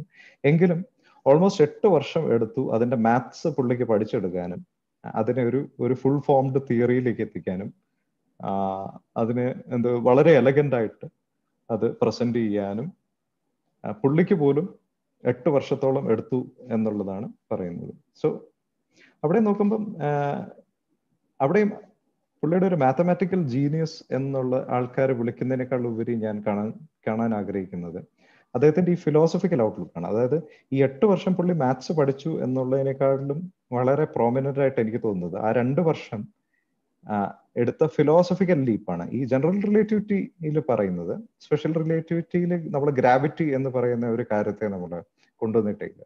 ജനറൽ റിലേറ്റിവിറ്റിയിൽ ഈ ഗ്രാവിറ്റി എന്ന് പറയുന്നത് അത് 2 ഭൂമിയും സൂര്യനും തമ്മിൽ അട്രാക്ട് ചെയ്യുന്നത്, അത് തമ്മിൽ ഒരു ഫോഴ്സ് ഉണ്ടെന്ന് ന്യൂട്ടൺ പറഞ്ഞു വെച്ചെങ്കിലും എന്താണ് ഈ ഫോഴ്സിന്റെ ഉറവിടം എന്നോ എങ്ങനെയാണ് ഇതിന്റെ നേച്ചർ എന്നോ പറഞ്ഞിട്ടില്ല, ന്യൂട്ടൺ പറഞ്ഞിട്ടില്ല. There is A force between 2 objects, M1 and M2, which is related by G M1 M2 over R square, G which is a gravitational constant, times M1 times M2 divided by R square എന്നുള്ളത് നമ്മുടെ സ്കൂളിൽ പഠിച്ചിരിക്കുന്ന ഈ ഒരു equation വെച്ച് ആ ഒരു force ഉണ്ടെന്ന് newton പറഞ്ഞെങ്കിലും ഇതിന്റെ നേച്ചറിനെ കുറിച്ച് ന്യൂട്ടൺ അധികം ഒന്നും പറയാൻ പറ്റിയില്ല. അത് 300 വർഷത്തോളം ആർക്കും പറയാൻ പറ്റിയില്ല. ഐൻസ്റ്റൈൻ ഈ എലഗന്റ് മാത്തമാറ്റിക്സ് 8 വർഷം എടുത്ത് പഠിച്ച മാത്സ് വെച്ച് കണ്ടുപിടിച്ച് പറഞ്ഞത് എന്ന് പറഞ്ഞു കഴിഞ്ഞാൽ ഇതൊരു ഫോഴ്സേ അല്ല, മറിച്ച് ഓരോ ഒബ്ജക്റ്റും നിലനിൽക്കുന്ന സ്ഥലത്ത് ഇതിനെ ചുറ്റിപ്പറ്റിയുള്ള സ്പേസ് ടൈം, അതായത് ഇച്ചിരി ഞാൻ പറഞ്ഞ സ്പേസും ടൈം റിലേറ്റീവ് ആണ്, ആബ്സല്യൂട്ട് അല്ല എന്ന് പറഞ്ഞ സാധനം തമ്മിൽ ബന്ധിച്ച് കിടക്കുന്ന ഒരു സാധനമാണ്. അതായത് സ്പേസും ടൈമും ഒരേ സാധനത്തിന്റെ എക്സ്റ്റൻഷൻ ആണ്. അതും ഒരു ഫിലോസഫിക്കൽ ജമ്പാണ്. ഇപ്പോഴും ആ ക്വസ്റ്റ്യനിലേക്ക് ഞാൻ വരാം. അതൊരു ഫിലോസഫിക്കൽ ജമ്പ് എന്തുകൊണ്ടാണെന്നുള്ളതിനെ കുറിച്ച് ഞാൻ ഡിസ്കസ് ചെയ്യാം. അതിനു മുമ്പ് ഐൻസ്റ്റൈൻ്റെ കണ്ടുപിടുത്തത്തെ കുറിച്ച് ഞാൻ പറയാം. അപ്പം ഈ സ്പേസും ടൈമും ഒരേ എൻറ്റിറ്റിയുടെ എക്സ്റ്റൻഷനാണ് ഈ സ്പേസും ടൈമും. അത് ഫസ്റ്റ് തിങ്. സെക്കൻഡ്ലി, ഏതെങ്കിലും സൂര്യൻ അല്ലെങ്കിൽ ഭൂമി എന്ന് പറയുന്ന ഏതെങ്കിലും ഒരു മാസ് ഇരിക്കുന്ന സ്ഥലത്തെ സ്പേസും ടൈമും അല്ലെങ്കിൽ സ്പേസ് ടൈം എന്ന് പറയുന്നത് നേരെ ഇരിക്കുന്നതിന് പകരം കർവ് ചെയ്യുകയും ഒരു റബ്ബർ ഷീറ്റിൽ നമ്മളൊരു വലിയൊരു പാത്രമോ ഒരു ബോളോ എടുത്തു വെക്കുമ്പോൾ ആ റബ്ബർ ഷീറ്റ് ഇങ്ങനെ താഴ്ന്നു പോവുകയും ആ റബ്ബർ ഷീറ്റിലേക്ക് നമ്മളൊരു ചെറിയ മാർബിൾ ഇടുകയാണെങ്കിൽ ആ താഴ്ന്ന ഭാഗത്തേക്ക് മാർബിൾ പെട്ടെന്ന് വീഴുകയും ചെയ്യുന്ന അതേ പ്രതിഭാസമാണ് ഗ്രാവിറ്റി എന്ന് പുള്ളിക്ക് പേപ്പറിൽ കൂടി പറയാൻ പറ്റും. നമുക്ക് ആ റബ്ബർ ഷീറ്റ് പോലത്തെ സ്പേസ് ടൈം നമുക്ക് കാണാൻ പറ്റില്ല, പക്ഷെ സൂര്യന് ചുറ്റും അങ്ങനെ ഒരു സ്പേസ് ടൈം ഉണ്ട്. ആ സ്പേസ് ടൈം കർവ്ഡ് ആണ്. ആ കർവേച്ചറിലേക്ക് വീഴുന്ന ഒരു മാർബിൾ ആണ് ഭൂമി. അതുകൊണ്ടാണ് ഈ ഗ്രാവിറ്റി നമ്മൾ അനുഭവപ്പെടുന്നത് എന്നുള്ളത് പുള്ളിക്ക് മാത്തമാറ്റിക്കലി കാണിക്കാൻ പറ്റി. എന്ത് ബ്യൂട്ടിഫുൾ ആയിട്ടുള്ള തിയറി അല്ലെ, ഒരു ബ്യൂട്ടിഫുൾ എക്സ്പ്ലനേഷൻ ആണ്. സ്പേസും ടൈമിന്റെയും ഒരു കർവേച്ചർ കൊണ്ട് മാത്രമാണ് ഈ ഗ്രാവിറ്റി നടക്കുന്നത് എന്നുള്ളത് പ്യുവർലി ജോമെട്രിക് ആയിട്ട്, അതായത് വേറെ ഫിസിക്സിന്റെ ഫണ്ടമെന്റൽസിലേക്ക് ഒന്നും പോകാതെ ഒരു ജോമെട്രിയിൽ മാത്രം ഈ ഒരു കംപ്ലീറ്റ് ഫോഴ്സിനെ പുള്ളിക്ക് ഡിസ്ക്രൈബ് ചെയ്യാൻ പറ്റുമെന്ന് പറയുന്നത് അതിനെ ഒരു മാത്തമാറ്റിക്കൽ ബ്യൂട്ടി എന്നൊക്കെ പറയാൻ പറ്റുന്ന ഒരു കോൺട്രിബ്യൂഷനാണ് ഈ ജനറൽ തിയറിയിൽ ചെയ്തത്. ഞാൻ അതിന്റെ മാത്സിലേക്കൊന്നും പോകുന്നില്ല, മാത്തമാറ്റിക്കൽ ഡെപ്തിലേക്ക് ഞാൻ പോകുന്നില്ല. പക്ഷെ ഞാനിവിടെ ഞാൻ ആ ഫിലോസഫിക്കൽ ക്വസ്റ്റ്യനിലേക്കാണ് വരുന്നത്. ഫസ്റ്റ് ഫിലോസഫിക്കൽ ക്വസ്റ്റ്യൻ ഇതാണ്. സ്പേസും ടൈമും നമ്മുടെ ഓർഡിനറി ലൈഫിൽ രണ്ട് കാര്യങ്ങളായിട്ടാണ്, രണ്ട് വ്യത്യസ്ത കാര്യങ്ങളായിട്ടാണ് നമ്മൾ കാണുന്നത്. അതായത് ഞാനിപ്പോൾ ഇരിക്കുന്ന റൂം, എൻ്റെ മുമ്പിൽ ഒരു ലാപ്ടോപ്പ് ഉണ്ട്, എൻ്റെ മുമ്പിൽ നിങ്ങളുണ്ട്. ഞാനിരിക്കുന്ന റൂം, എൻ്റെ പുറകിൽ ഡോറൊക്കെ കാണാൻ പറ്റുന്നുള്ളൂ. ഇത് എൻ്റെ സ്പേസാണ്, ഞാൻ ഓക്യുപ്പൈ ചെയ്യുന്ന സ്പേസാണ്. ഇനിയിപ്പോൾ എൻ്റെ കയ്യിൽ ഞാൻ വാച്ച് കെട്ടിയിട്ടില്ല, പക്ഷെ ഞാനിപ്പോൾ ഒരു വാച്ച് കെട്ടുകയാണെങ്കിൽ ഈ വാച്ചിന് ഈ സ്പേസുമായിട്ട് ബന്ധമുണ്ടെന്ന് ഞാൻ നോർമൽ ലൈഫിൽ ഞാൻ I will not think like that, right? I can put this watch somewhere else. എന്നാലും ഇത് തമ്മിൽ ഒരു കണക്ഷൻ ഉണ്ടെന്നോ മറ്റോ ഞാൻ ആർഗ്യൂ ചെയ്യില്ല നോർമൽ ലൈഫ്. മറിച്ച് ഞാൻ ഓക്യുപ്പൈ ചെയ്യുന്ന സ്പേസും ഞാൻ മെഷർ ചെയ്യുന്ന ടൈമും ഒരേ സാധനത്തിന്റെ എക്സ്റ്റൻഷൻസ് ആണെന്ന് പറയുമ്പം it's A huge philosophical jump. അതിനെന്തുമാത്രം ഒരു നോർമൽ കോമൺ സെൻസ് ലോജിക്കില് സാധ്യതയുണ്ട്? How can it reconcile with our everyday Notion of space as well as time, whether it fits in to our thought process എന്നുള്ളത് ചുമ്മാ ഒരു exercise ആയിട്ട് ചിന്തിക്കാൻ സമയം ചെലവഴിക്കുന്നത് നല്ലതായിരിക്കും എന്നാണ് എനിക്ക് തോന്നുന്നത്. I leave it as an exercise to you. Secondly എനിക്ക് പറയാനുള്ളത്, ഇവിടെ ഞാൻ തിരിച്ച് ഈ പ്രോസസ് ഓഫ് സയൻസിലേക്ക് ഞാൻ ഈ പറയുന്ന പാർട്ട്ലി ഐൻസ്റ്റൈൻ്റെ ലെഗസിയും പാർട്ട്ലി അതിന്റെ philosophical ആസ്പെക്ട്സും how science is conducted എന്നുള്ളതിനെ കുറിച്ച് ഞാൻ പാരലായിട്ട് പറഞ്ഞു പോകുന്നതാണ് ഈ ഒരു സെഷന് നല്ലതെന്ന് തോന്നിയതുകൊണ്ടാണ് ഞാൻ ഒരു അപ്രോച്ച് എടുക്കുന്നത്. ഈ സെക്കൻഡ് ക്വസ്റ്റ്യൻ എനിക്ക് തോന്നിയിരിക്കുന്നതെന്ന് പറഞ്ഞു കഴിഞ്ഞാൽ ഹൗ ഇസ് സയൻസ് കണ്ടക്റ്റഡ് എന്നുള്ളത്. അതായത് ഈ ഐൻസ്റ്റൈൻ്റെ ഈ പറയുന്ന ഐഡിയാസ് അന്ന് എഴുതാതെ ഇന്ന് ഒരാൾ എഴുതുകയായിരുന്നെങ്കിൽ, അല്ലെങ്കിൽ ഇന്നൊരാൾ ഇത് പ്രൊപ്പഗേറ്റ് ചെയ്യാൻ ശ്രമിക്കുകയാണെങ്കിൽ എത്രമാത്രം അതിന് റെസിസ്റ്റൻസും എത്രമാത്രം അതിനെ ഒപ്പോസ് ചെയ്യുകയും ആ ഒരു ഡയലോഗ് പോലും സാധ്യമാകാത്ത രീതിയിലുള്ള റെസിസ്റ്റൻസ് ഒരുപാടുണ്ടായേനെയും എന്നാണ് ഞാൻ കരുതുന്നത്. കാരണം അത്രമാത്രം ലോജിക്കിനെ ഷാറ്റർ ചെയ്യുന്ന, അതായത് അന്ന് വരെ ഉണ്ടായിരുന്ന നോർമൽ ലോജിക്കിനെ ഷാറ്റർ ചെയ്യുന്ന രീതിയിലുള്ള സപ്പോസിഷൻസ് ആണ് ഐൻസ്റ്റൈൻ വെക്കുന്നത്. കാരണം ഒരു സുപ്രഭാതത്തിൽ അദ്ദേഹം പറയാണ്, നിങ്ങൾ പറയുന്ന ഈ സ്പേസും ടൈം എന്ന് പറഞ്ഞ ഒരേ സാധനമാണ്, നിങ്ങൾ കയ്യിൽ കെട്ടിയിരിക്കുന്ന വാച്ചും നിങ്ങളുടെ റൂമും ഒക്കെ ഒരേ സാധനത്തിന്റെ രണ്ട് എന്താ പറയാ രണ്ട് ഇന്റർപ്രിട്ടേഷൻസ് ആണ്, അല്ലെങ്കിൽ രണ്ട് എക്സ്റ്റൻഷൻസ് എന്നാന്നൊക്കെ പറഞ്ഞ് കുറച്ച് മാത്സും ചേർത്ത് എഴുതി കഴിഞ്ഞാൽ ആ പേപ്പർ നോക്കുന്നതിന് പകരം എന്തോ പ്രശ്നം അദ്ദേഹത്തിനുണ്ട് എന്ന് പറഞ്ഞ് തള്ളിക്കളയാനാണ് സാധ്യത. എന്തുകൊണ്ടാണ് ഞാൻ പറയുന്നതെന്ന് ചോദിച്ചു കഴിഞ്ഞാൽ, ചരിത്രപരമായിട്ട് നോക്കിക്കഴിഞ്ഞാൽ if you look historically, this is exactly what happened to Einstein also. Einstein എഴുതിയ ആദ്യത്തെ പേപ്പർ, സോ ഫോട്ടോയിൽ ഞാൻ ഇച്ചിരി 905 4 പേപ്പറിനെ കുറിച്ച് ഞാൻ പറഞ്ഞു. അതിൽ the first 2 papers photo electric effect and Brownian motion എഴുതിയപ്പം അധികം റെസ്പോൺസ് ഒന്നും ആരുടെ കയ്യിൽ നിന്നും കിട്ടിയില്ല.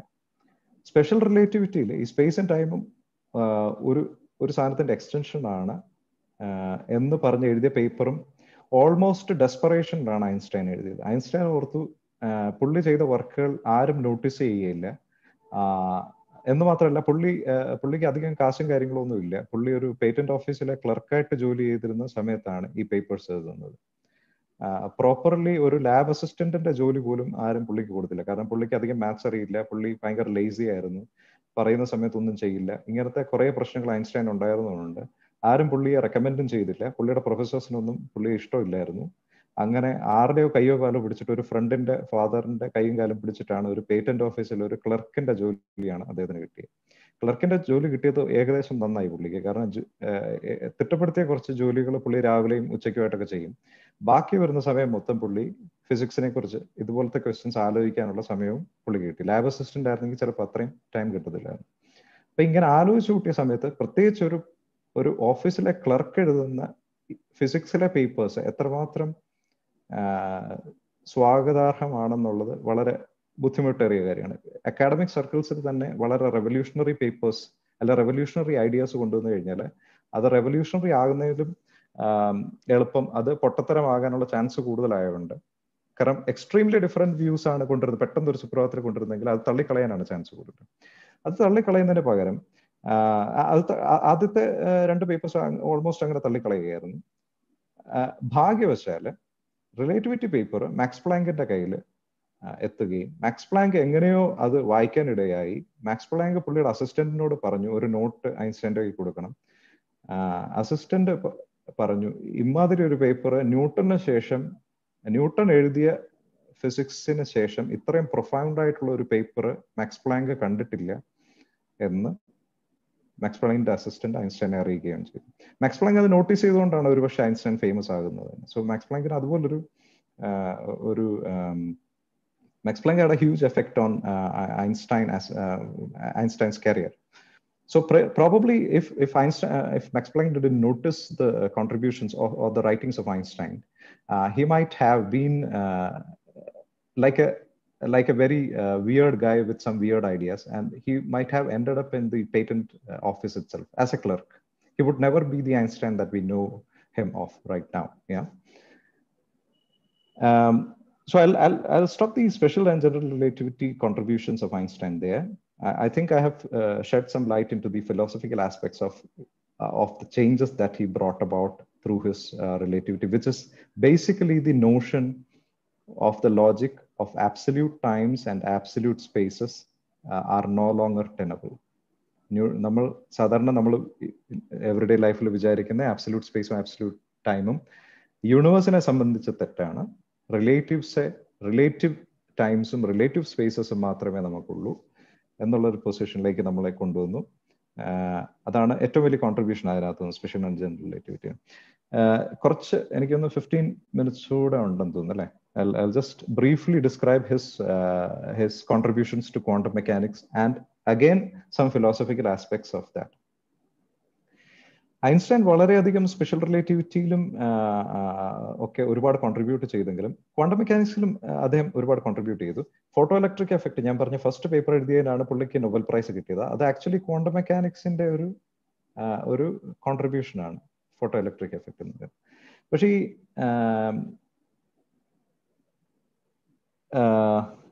ഈ സോറി ക്വസ്റ്റ്യൻസ് ആണോ വരുന്നത്? ആക്ച്വലി ക്വസ്റ്റ്യൻസ് വരുന്നുണ്ടെങ്കിൽ തീർച്ചയായിട്ടും ചോദിക്കണം നിങ്ങൾ. കണ്ടിന്യൂ ചെയ്തോളൂ. ഓക്കെ. ക്വസ്റ്റ്യൻസ് ഞാൻ അവസാനം തീർച്ചയായിട്ടും ഞാൻ ടൈം തരാം. നിങ്ങൾ ആവശ്യമുള്ള ക്വസ്റ്റ്യൻസ് ചോദിച്ചോളൂ. എനിക്ക് അറിയാവുന്നത് ഞാൻ I'll try to respond to it at the end. Yeah. Okay. So let me continue with the quantum mechanics part of his life. So a very bizarre thing about Einstein is that although he brought very revolutionary ideas in relativity, he was extremely opposed against the revolutionary ideas in quantum mechanics. ഇത് ഇന്നും ആൾക്കാർക്ക് മനസ്സിലാവാത്തൊരു കാര്യമാണ്. കാരണം quantum മെക്കാനിക്സിന്റെ ഡെപ്തിലേക്ക് ഞാൻ പോകുന്നില്ല, കാരണം അതിന് വേറൊരു സെഷൻ എപ്പോഴെങ്കിലും if we are ever able to talk again maybe we can discuss. But quantum മെക്കാനിക്സിന്റെ ഒരു പ്രത്യേകത എന്ന് പറയുന്നത് പ്രോബബിലിറ്റീസിനെ ആശ്രയിച്ചുള്ള ഒരു തിയറിയാണ്. ഒരു സാധനത്തിന്റെ ഒരു ക്വാണ്ടം മെക്കാനിക്കൽ എൻറ്റിറ്റിയെ നമ്മൾക്ക് അല്ലെ ചെറിയ സബാറ്റോമിക് ആയിട്ടുള്ള പാർട്ടിക്കിൾസിനെ കുറിച്ച് നമ്മൾക്ക് ഫുൾ ഇൻഫോർമേഷൻ ഒരിക്കലും കിട്ടില്ല. അതിനെപ്പോഴും ഒരു പ്രോബബിലിസ്റ്റിക് ആയിട്ടുള്ള ഇന്റർപ്രിട്ടേഷനെ കൊടുക്കാൻ പറ്റുള്ളൂ എന്നൊക്കെ പറയുന്ന തിയറിയാണ് ഈ ക്വാണ്ടം മെക്കാനിക്സ്. ഈ ഒരു വേൾഡ് വ്യൂവിനോട് ഒരിക്കലും ഐൻസ്റ്റൈന് യോജിച്ചു പോകാൻ പറ്റിയില്ല. മരിക്കുന്നത് വരെ അദ്ദേഹം ഈ ഒരു വേൾഡ് വ്യൂവിന് അഗേൻസ്റ്റ് ആയിരുന്നു. അപ്പൊ പലരും പറയുന്നത് ഐൻസ്റ്റൈൻ ക്വാണ്ടം മെക്കാനിക്സിന് തന്നെ എതിരായിരുന്നു എന്ന പൊസിഷനാണ് പലരും പറയുന്നതെങ്കിലും അത് തെറ്റായ ഒരു ഇന്റർപ്രിട്ടേഷനാണ്. ഐൻസ്റ്റൈൻ ആക്ച്വലി അതിന്റെ മാത്തമാറ്റിക്സിനുമായിട്ട് യാതൊരു പ്രശ്നമില്ലായിരുന്നു. മറിച്ച് അദ്ദേഹം ഒരുപാട് ക്വാണ്ടം മെക്കാനിക്സിന് കോൺട്രിബ്യൂട്ട് ചെയ്തിട്ടുണ്ട്. അതിൻ്റെ അത് മാത്തമാറ്റിക്കൽ അപ്പാരറ്റസിലേക്ക് ഒരുപാട് കോൺട്രിബ്യൂട്ട് ചെയ്തൊരു വ്യക്തിയാണ് ഐൻസ്റ്റൈൻ. മറിച്ച് ഈ ക്വാണ്ടം മെക്കാനിക്സ് പുട്ട് ഫോർത്ത് ചെയ്യുന്ന വളരെ പ്രോബബിലിസ്റ്റിക് ആയിട്ടുള്ള ഒരു കാര്യത്തിനെ കുറിച്ചും 100% നിശ്ചയമില്ലാത്ത ഒരു വേൾഡ് വ്യൂയിലേക്കാണ് ക്വാണ്ടം മെക്കാനിക്സ് കൊണ്ടുപോകുന്നത്. എന്ന് പറഞ്ഞ് അതിന്റെ പ്രഡിക്ഷൻസ് 100% കറക്റ്റ് അല്ല എന്നുള്ളത്.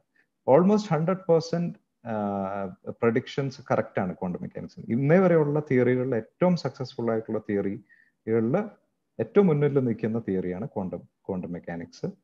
എക്സ്ട്രീംലി റോബസ്റ്റ് ആയിട്ടുള്ള ഒരു തിയറിയാണ്. പക്ഷെ അതിന് ഇന്നർ വർക്കിങ്സും ഇന്റർപ്രിട്ടേഷൻസും വളരെ പ്രോബബിലിസ്റ്റിക് ആയതുകൊണ്ട് ആ ഇന്റർപ്രിട്ടേഷനുമായിട്ട് ഐൻസ്റ്റൈന് യോജിച്ചു പോകാൻ ആദ്യവും കഴിഞ്ഞിരുന്നില്ല, വർഷങ്ങൾക്ക് ശേഷം കഴിഞ്ഞിരുന്നില്ല. പുള്ളിക്ക് നിർഭാഗ്യവശാല് നോബൽ പ്രൈസ് കിട്ടിയത് ഈ ക്വാണ്ടം മെക്കാനിക്സിലെ പുള്ളിയുടെ പേപ്പറിനാണ് പുള്ളിക്ക് നോബൽ പ്രൈസ് കിട്ടിയത്. അതിന് ഐൻസ്റ്റൈൻ്റെ തന്നെ ബുദ്ധിമുട്ടുകൾ ഉണ്ടായിരുന്നു. ഐൻസ്റ്റൈൻ്റെ നോബൽ സമ്മാന ലെക്ചറിൽ അദ്ദേഹം ക്വാണ്ടം മെക്കാനിക്സ് പേപ്പർ എന്തിനാണ് നോബൽ പ്രൈസ് കിട്ടിയത് അതിനെക്കുറിച്ചല്ല അധികം സംസാരിച്ചത്. അദ്ദേഹം റിലേറ്റിവിറ്റിയെ കുറിച്ചാണ്, അദ്ദേഹത്തിന് ഇഷ്ടമുള്ള തിയറിയെ കുറിച്ചാണ് അദ്ദേഹം നോബൽ സമ്മാന ചർച്ചയിൽ അദ്ദേഹം സംസാരിച്ചത്. അതിൽ തന്നെ പുള്ളിക്ക് അറിയാമായിരുന്നു പുള്ളിയുടെ മേജർ കോൺട്രിബ്യൂഷൻസ് റിലേറ്റിവിറ്റിയിലായിരുന്നു. പുള്ളിയുടെ അത് ക്വാണ്ടം മെക്കാനിക്സിന് ഞാൻ അവിടെ നിർത്താം. അവസാനത്തെ വർഷങ്ങളിലേക്ക് പോവുകയാണെങ്കിൽ പുള്ളിയുടെ ഒരു 1905 1916 ഒരു 35 ഇയേഴ്സ് വരെയുള്ള പുള്ളിയുടെ life extremely productive, extremely revolutionary ideas ഫിസിക്സിലേക്ക് കൊണ്ടുവന്നെങ്കിലും last 30 years എന്ന് പറയുന്നത് ഓൾമോസ്റ്റ് നോ റെവല്യൂഷണറി ഐഡിയാസ് എന്ന് തന്നെ വേണമെങ്കിൽ പറയാവുന്ന കാലഘട്ടമാണ് അവസാനത്തെ 30 വർഷം. അത് ഐൻസ്റ്റൈൻ തന്നെ ഒരിക്കലും പ്രിൻസ്റ്റൺ യൂണിവേഴ്സിറ്റിയുടെ ഒരു പൊസിഷൻ, അവിടെ ഒരു ഗസ്റ്റ് പൊസിഷനിലേക്ക് അദ്ദേഹത്തെ ഒരു വലിയ ശമ്പളവും എന്ത് വേണേലും വർക്ക് ചെയ്തോളൂ എന്നും പറഞ്ഞ് ആ അക്കാഡമിയിലേക്ക് സ്വാഗതം ചെയ്ത ആ പൊസിഷന്റെ ഇനാഗുറൽ സ്പീച്ചിൽ പുള്ളി പറയുകയുണ്ടായി, എനിക്ക് തന്ന പൊസിഷനൊക്കെ വളരെ നന്ദി, പക്ഷെ ഞാൻ ഒരു കാര്യം പറയാം, നിങ്ങൾ എൻ്റെ പ്രീവിയസ് റെക്കോർഡൊക്കെ കണ്ടുകൊണ്ടാണ് നിങ്ങൾ എനിക്ക് ഈ പൊസിഷൻ തരുന്നത്, പക്ഷെ എനിക്ക് നിങ്ങൾ ഈ റെക്കോർഡ് ഇത് തന്നതുകൊണ്ട് ഇവിടെ ഇരുന്ന് ഞാൻ ഇതുപോലത്തെ റെവല്യൂഷണറി ഐഡിയാസ് ഇനി ഉണ്ടാക്കും എന്ന് നിങ്ങൾ പ്രതീക്ഷിക്കുന്നുണ്ടെങ്കിൽ ചിലപ്പോൾ അതൊരിക്കലും നടക്കില്ല എന്ന് പുള്ളി പ്രഡിക്റ്റ് ചെയ്തു തന്നെ. അത് കറക്റ്റായിട്ട് നടക്കുകയും ചെയ്തു. പുള്ളിയുടെ അവസാനത്തെ 30 വർഷങ്ങൾ തിയറി ഓഫ് എവറിത്തിങ്, അതായത് ഗ്രാവിറ്റിയെ മറ്റു ഫോഴ്സുകളുമായിട്ട് യോജിപ്പിച്ച് എല്ലാത്തിനെക്കുറിച്ച്, യൂണിവേഴ്സിന്റെ എല്ലാത്തിനെക്കുറിച്ച് ഒരു ഫണ്ടമെന്റൽ ഒരു എലഗന്റ് തിയറിയിലേക്ക് അതിനെ കൊണ്ടുവരാൻ ശ്രമിക്കുകയായിരുന്നു ഐൻസ്റ്റൈൻ. പക്ഷെ അത് നടന്നില്ല. ഐൻസ്റ്റൈന്റെ കാലഘട്ടത്തിൽ നടന്നില്ല. അതിനുശേഷം ഇന്ന് വരെയുള്ള കാലഘട്ടത്തിലും അത് ഒരുപാട് പേര് ശ്രമിച്ചെങ്കിലും, ഒരുപാട് വേറെ സ്ട്രിംഗ് തിയറി പോലുള്ള തിയറീസ് ഒക്കെ വരുന്നുണ്ടെങ്കിലും ഒരു കംപ്ലീറ്റ് ഒരു തിയറി നമുക്ക് ഇതുവരെയും കിട്ടിയിട്ടില്ല. അത് എന്തുകൊണ്ടാണെന്ന് ഇന്നും അറിയില്ല. വേണമെങ്കിൽ in the question answer session we can discuss A bit about that. But anyways Einstein was personally slightly unsuccessful in his pursuit of understanding the universe as a whole. പുള്ളിക്ക് ഒരു പേഴ്സണൽ റീസൺ കൂടെ ഉണ്ടായിരുന്നു. ഈ quantum mechanics ultimate ഒരു theory അല്ല, മറിച്ച് ഒരു theory of everything പുള്ളി തന്നെ കണ്ടുപിടിക്കുകയാണെങ്കിൽ ഈ ക്വാണ്ടം മെക്കാനിക്സിനെ മാറ്റി നിർത്താൻ പറ്റുമല്ലോ എന്നുള്ളൊരു കാഴ്ചപ്പാട് കൂടി ഐൻസ്റ്റൈൻ ഉണ്ടായിരുന്നു. So it was his way of actually shooting down quantum mechanics in his own way. If you find a newer theory which is more robust than quantum mechanics, then you can say that okay, quantum mechanics is just a special case of the other theory എന്ന് പറഞ്ഞ് മാറ്റാമായിരുന്നു. പക്ഷെ അത് സാധിച്ചില്ല, unfortunately. So quantum mechanics ഇപ്പോഴും extremely robust ആയിട്ട് ഒരു theory ആയിട്ട് നിൽക്കുന്നുണ്ട്. ഐൻസ്റ്റൈൻ്റെ ജനറൽ റിലേറ്റിവിറ്റിയും സ്പെഷ്യൽ റിലേറ്റിവിറ്റിയും വളരെ റോബസ്റ്റ് ആയിട്ട് അപ്പുറത്ത് നിൽക്കുന്നുണ്ട്. എന്നാൽ ഇതിന്റെ രണ്ടിന്റെ ഒരു കോമ്പിനേഷൻ ഇന്ന് വരെ സാധിച്ചിട്ടില്ല. അവിടെ പറഞ്ഞുകൊണ്ട് ഞാൻ ഇതിന്റെ ലാസ്റ്റ് ഭാഗത്തേക്ക് ഞാൻ പോവുകയാണ്. ദാറ്റ് ഇസ് ഈ ടോപ്പിക്കിൽ തന്നെ പറഞ്ഞ modern challenges raised by the Einsteinian worldview, അല്ലെങ്കിൽ Einstein's methods and stuff like that. Modern challenges, one of the problems that I just briefly mentioned, the unification of forces. We know that there are 4 fundamental forces of the universe. We still don't have a complete theory of these 4 forces. See, if you look at the universe, you have to look at it in a very at least one of the ways of looking at this universe is that universe is elegant, which means that the whole universe must be born out of very simple rules. Simple in the sense that the rules might be simple. The mathematics might be complex, but the rules must be simple. And all the forces might be just manifestations of a single force, but we just see 4 aspects of it. So if that is the case, then there must be some great beautiful theory, but we still have not reached that. So that is one of the modern challenges in physics right now.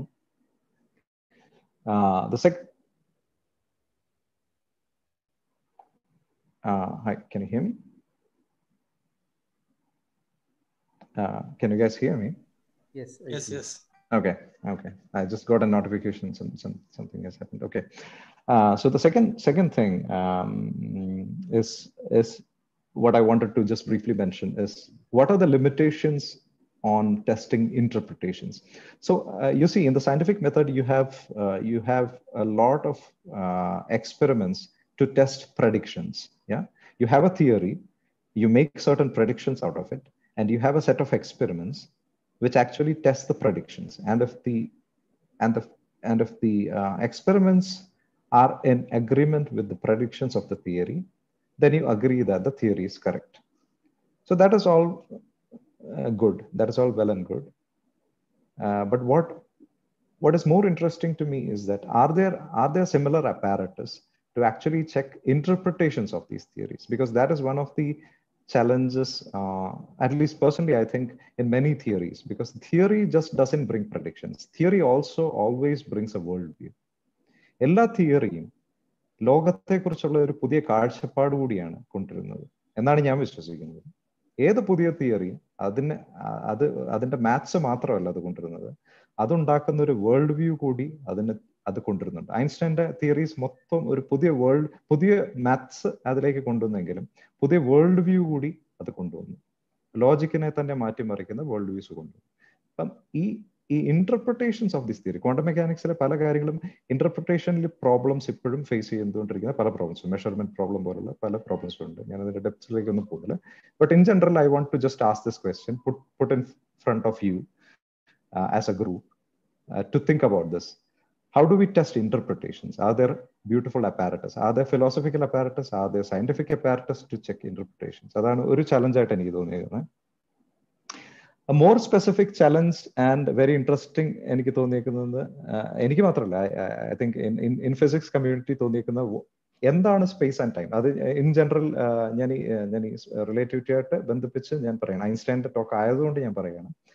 ഈ space and ടൈമിനെ കുറിച്ചൊക്കെ നമ്മളിങ്ങനെ പറഞ്ഞു, സ്പേസും ടൈമും linked ആണ്, space time എന്ന് പറയുന്ന ഒരു എൻറ്റിറ്റി ആണുള്ളത് എന്നൊക്കെ പറയെങ്കിലും അൾട്ടിമേറ്റ്ലി സ്പേസ് എന്താണ്, ടൈം എന്താണ്, അല്ലെങ്കിൽ സ്പേസ് ടൈം എന്താണ്, അതിനേക്കാളും ചെറിയ കൺസെപ്റ്റ്സിൽ നമുക്ക് അതിനെ നിർവചിക്കാൻ കഴിയുമോ, അതോ ഇതൊരു emergent പ്രോപ്പർട്ടിയാണോ?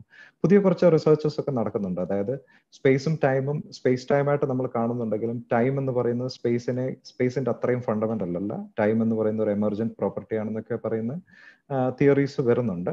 I'm not sure about those, whether those views are correct or not, but at least it's a modern challenge. The last challenge I'll like to discuss today, just briefly mention, is the need of scientists having a philosophical outlook. Because എനിക്ക് തോന്നുന്നു ഐൻസ്റ്റൈൻ്റെ കാലഘട്ടത്തിൽ Einstein മാത്രം ഒരു genius scientist ആയതുകൊണ്ടല്ല Einstein famous ആയത്. ഐൻസ്റ്റൈൻ്റെ theories മനസ്സിലാക്കാനും അതിനെ ക്രിട്ടിക്കലായിട്ട് സയന്റിഫിക്കലിയും ഫിലോസഫിക്കലിയും ക്രിട്ടിക്കലായിട്ട് അതിനെ നോക്കിക്കാണാനും valid ചോദ്യങ്ങൾ ചോദിക്കാനും ആ ചോദ്യങ്ങൾക്ക് ഉത്തരം ഉണ്ടാകുമ്പോൾ അത് അക്സെപ്റ്റ് ചെയ്യാനുമുള്ള ഒരു ഓഡിയൻസ് ഉണ്ടായിരുന്നത് കൊണ്ടാണ് ഐൻസ്റ്റൈൻ്റെ തിയറീസ് എടുക്കപ്പെട്ടതും ഫേമസ് ആകപ്പെട്ടതും. ഒരു വളരെ ഹോസ്റ്റൈൽ എൻവയൺമെന്റിൽ ഐൻസ്റ്റൈൻ ഈ തിയറീസ് അവതരിപ്പിച്ചിരുന്നെങ്കിൽ ഒരുപക്ഷെ ഉടനെ എടുത്ത് ചവറ്റുകുട്ടയിൽ ഇട്ട് അത് തീർത്ത് കൈകൂടുതേനെ. V might have never had these theories. So I think, എന്ന് മാത്രമല്ല, അതെന്തുകൊണ്ടാണ് ഞാൻ പറയുന്നതെന്ന് ചോദിച്ചു കഴിഞ്ഞാൽ, ഐൻസ്റ്റൈൻ്റെ കാലഘട്ടത്തിലുള്ള മറ്റ് പ്രോമിനൻറ്റ് സയന്റിസ്റ്റിനെ നോക്കുകയാണെങ്കിൽ, മാക്സ് പ്ലാങ്കിനെ നോക്കുകയാണെങ്കിൽ, നീൽസ് ബോറിനെ നോക്കുകയാണെങ്കിൽ, ഹൈസൻബർഗിനെ, ഷ്രോഡിഞ്ചറിനെ, ഡിറാക്കിനെ, ഇവരെയൊക്കെ നോക്കുകയാണെങ്കിൽ ഇവർക്കെല്ലാം ഒരു ഫിലോസഫിക്കൽ ഔട്ട്ലുക്ക് ഓഫ് ലൈഫും കൂടി ഉണ്ടായിരുന്നു. ഹൈസൻബർഗ് ആണ് ഷ്രോഡിഞ്ചർ ആണെന്ന് അറിയില്ല, വാട്ട് ഇസ് ലൈഫ് എന്ന് പറയുന്ന ഒരു ചെറിയൊരു പുസ്തകം കൂടി എഴുതിയിട്ടുണ്ട്. അതാണ് പിന്നീട് ഡി എൻ എയുടെ സ്ട്രക്ചർ കണ്ടുപിടിക്കാൻ തന്നെ ജെയിംസ് വാട്സനെയും ഫ്രാൻസിസ് ക്രിക്കിനെയും ഒക്കെ പ്രേരിപ്പിക്കാൻ ഒരു കാരണം. ഒരു ബയോളജിസ്റ്റിനെ സ്വാധീനിച്ച ഒരു ഫിസിസിസ്റ്റിന്റെ ബുക്കാണ് വാട്ട് ഇസ് ലൈഫ് എന്ന് പറയുന്ന ബുക്ക്. ക്വാണ്ടം മെക്കാനിക്സ് എഴുതിയ ആളുടെ ബുക്കാണ്. അപ്പൊ ഇങ്ങനത്തെ ഒരു ഫിലോസഫിക്കൽ ഔട്ട്ലുക്കും ഒരു വൈഡർ വേൾഡ് വ്യൂവും കൂടി സയന്റിസ്റ്റുകൾക്കിടയിൽ ഉണ്ടെങ്കിലേ റെവല്യൂഷണറി ആയിട്ടുള്ള ഐഡിയാസ് വരുള്ളൂ. ഇല്ലെങ്കിൽ എനിക്ക് തോന്നുന്നു slight modifications of present theories പതിയെ ചെറിയ സ്റ്റെപ്പിൽ മുന്നോട്ട് പോവുകയുള്ളൂ. ഒരു റിഫൈൻമെന്റ് മാത്രമേ നടക്കുകയുള്ളൂ എന്നാണ് എനിക്ക് തോന്നുന്നത്. Revolutionary ideas വരണമെന്നുണ്ടെങ്കിൽ revolutionary ideas accept ചെയ്യുന്ന ഒരു ഓഡിയൻസും ഒരു ഫിലോസഫിക്കലായിട്ട് ചിന്തിക്കുന്ന ഓഡിയൻസും ഉണ്ടാകണം എന്ന് എനിക്ക് തോന്നുന്നു. അതിനൊക്കെ നാരായണ ഗുരുകുല പോലുള്ള ഇൻസ്റ്റിറ്റ്യൂട്ട്സ് അങ്ങനത്തെ ഒരു വ്യൂവും കൂടി പ്രൊപ്പഗേറ്റ് ചെയ്യുകയും അതിനെക്കുറിച്ച് കൂടി ചിന്തിക്കുകയും ചെയ്യുന്നു എന്ന് കാണുന്നതിൽ സന്തോഷം. എനിക്ക് ഇത്രയും സമയം അനുവദിച്ചു തന്ന ഈ പാനലിനോടും ബിജോയ്സിനോട് സ്പെസിഫിക് ആയിട്ടും താങ്ക്സ് ചെയ്യാൻ പറയുന്നു. I will open it for questions. നിങ്ങൾക്ക് ചോദ്യങ്ങളുണ്ടെങ്കിൽ ചോദിക്കാം. Thanks a lot. Thank you so much for your wonderful presentation. നമുക്കിനി ക്വസ്റ്റ്യൻ ആൻസേഴ്സിൽ കിടക്കാം. അഡീഷൻസോ ഒപ്പീനിയൻസോ ക്വസ്റ്റ്യൻസോ പുതിയ വ്യൂ പോയിന്റ്സോ എന്തെങ്കിലുമൊക്കെ ഉണ്ടെങ്കിൽ ഷെയർ ചെയ്യാം.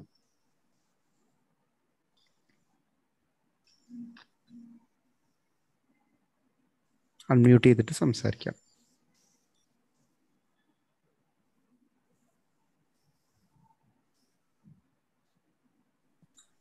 നമസ്തേ വിജേഷ്. ആദ്യമായിട്ട് സാറിന് ഇത്രയും നല്ലൊരു പ്രബന്ധം അവതരിപ്പിച്ചതിനുള്ള ഒരു അഭിമാനത്തോടു കൂടിയുള്ള ഒരു നന്ദി പറയുകയാണ്. മാത്രമേ പറയാനുള്ളൂ. Thank you very much. ഇന്ന് വരെ നടന്ന വെബിനാറിൽ ഞാൻ ഉണ്ടായിരുന്നു. ഇത് ഞാൻ ഉദ്ദേശിച്ചുകൊണ്ട് വളരെ നല്ല സാറിന് ഒത്തിരി നന്ദി. അത് മാത്രമേ പറയാനുള്ളൂ. ഒരുപാട് നന്ദി. Thank you. അൺമ്യൂട്ട് ചെയ്ത് സംസാരിച്ചോളൂ. അടുത്ത ആള് ഞാൻ സംസാരിക്കട്ടെ. സംസാരിച്ചോളൂ mister Francis. Thank you. Thank you, Sam. It was a very nice presentation, very simple, clear, and in a storytelling mode.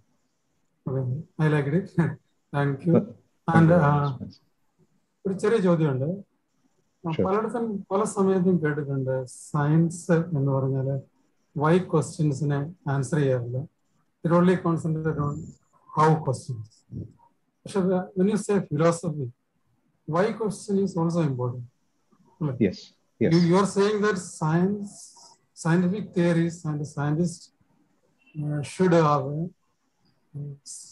philosophical outlook also.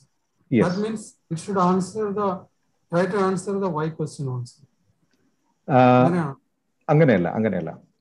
Scientific sir പറഞ്ഞല്ലേ ആദ്യത്തേത് കറക്റ്റാണ്. അതായത് സയൻസ് എന്ന് പറയുന്ന പ്രൈമറിലി ഹൗ എന്നുള്ള ക്വസ്റ്റ്യൻസ് ആണ് ആൻസർ ചെയ്യാൻ ശ്രമിക്കുന്നത്. പക്ഷെ ഈ ഹൗ എന്നുള്ള ക്വസ്റ്റ്യൻസിലേക്ക് വരണമെന്നുള്ളത് ഉണ്ടെങ്കിൽ വൈ എന്നുള്ള ക്വസ്റ്റ്യൻസ് വളരെ ഇമ്പോർട്ടൻ്റ് ആണെന്നാണ് എനിക്ക് തോന്നുന്നത്. അതായത് സൂര്യന് ചുറ്റും ഭൂമി കറങ്ങുന്നു എന്നുള്ള ഒബ്സർവേഷനിൽ നിന്നാണ് അത് എന്തുകൊണ്ട് കറങ്ങുന്നു, വൈ എന്ന ക്വസ്റ്റ്യൻ ആദ്യം എന്നിൽ വരുന്നതും അതിനുശേഷം ഞാൻ സയൻസിന്റെ മെത്തേഡ്സ് ഉപയോഗിച്ച് കഴിഞ്ഞാൽ പിന്നെ എനിക്ക് സയൻസിന്റെ ഫ്രെയിംവർക്കിൽ അതിനെ ഹൗ എന്നുള്ളത് മാത്രമേ ആൻസർ ചെയ്യാൻ പറ്റുള്ളൂ. Okay, I agree with that. But സയൻസിന്റെ ഫ്രെയിംവർക്കിൽ you shut up and calculate എന്ന് വേണമെങ്കിലും പറയാം. Yes. But unless you have that bridge, you will probably never reach that how question. So you have to connect with the real world. Then that's why question also. Yes. Thank you, Mr. Francis. അടുത്ത ആൾക്ക് വരാം. നമുക്ക് സാമിന് അധികം സമയമുണ്ടോ എന്നുള്ളത് കൂടെ നോക്കേണ്ടതുണ്ട്. നമുക്കിപ്പോ സുനിൽ കുമാർ എന്ന് പറഞ്ഞ ഒരാൾ വന്നിട്ടുണ്ട്. സാം പറഞ്ഞോളൂ. സമയത്തിന്റെ അവസാനം പറഞ്ഞ challenges about space and time എന്നുള്ളത് ആ രണ്ട് വാചകം ഒന്നുകൂടി ഒന്ന് പറയാൻ പറ്റുമോ? പറയാം. അപ്പൊ പൊതുവില് നമുക്ക് സ്പേസും ടൈമും എന്നതിനെ കുറിച്ച് നമുക്കൊരു പൊതുബോധമുണ്ട്. അതായത് നമ്മൾ ഇരിക്കുന്ന സ്ഥലം സ്പേസ് ആണെന്നും നമ്മൾ കയ്യിൽ കിട്ടിയിരിക്കുന്ന വാച്ച് ടൈമിന്റെ ഒരു അളവുകോലാണെന്നും നമ്മൾ അംഗീകരിക്കുന്നു. അതിനപ്പുറം കുറച്ചുകൂടെ റിഫൈൻഡ് ആയിട്ടുള്ള ഡെഫിനിഷൻസ് വേണമെങ്കിൽ നമുക്ക് പറയാം.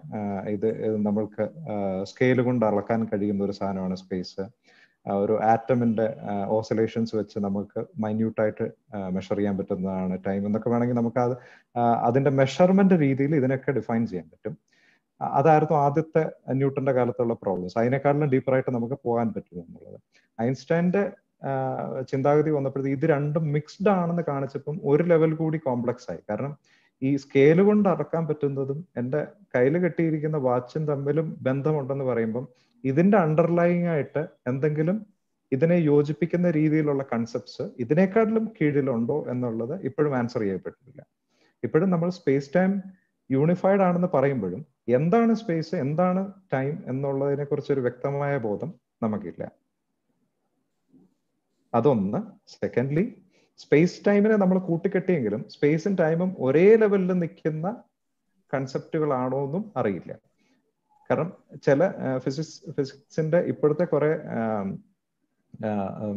റിസർച്ച് വെച്ച് സ്പേസ് എന്ന് പറയുന്നത് കൂടുതൽ ഫണ്ടമെന്റൽ ആണെന്നും ടൈം എന്ന് പറയുന്നത് സ്പേസ് ഉള്ളത് കൊണ്ട് മാത്രം അതിൽ നിന്ന് എമർജ് ചെയ്യുന്ന ഒരു പ്രോപ്പർട്ടി ആണെന്നും പറയുന്ന ഒരു വാദമുണ്ട്.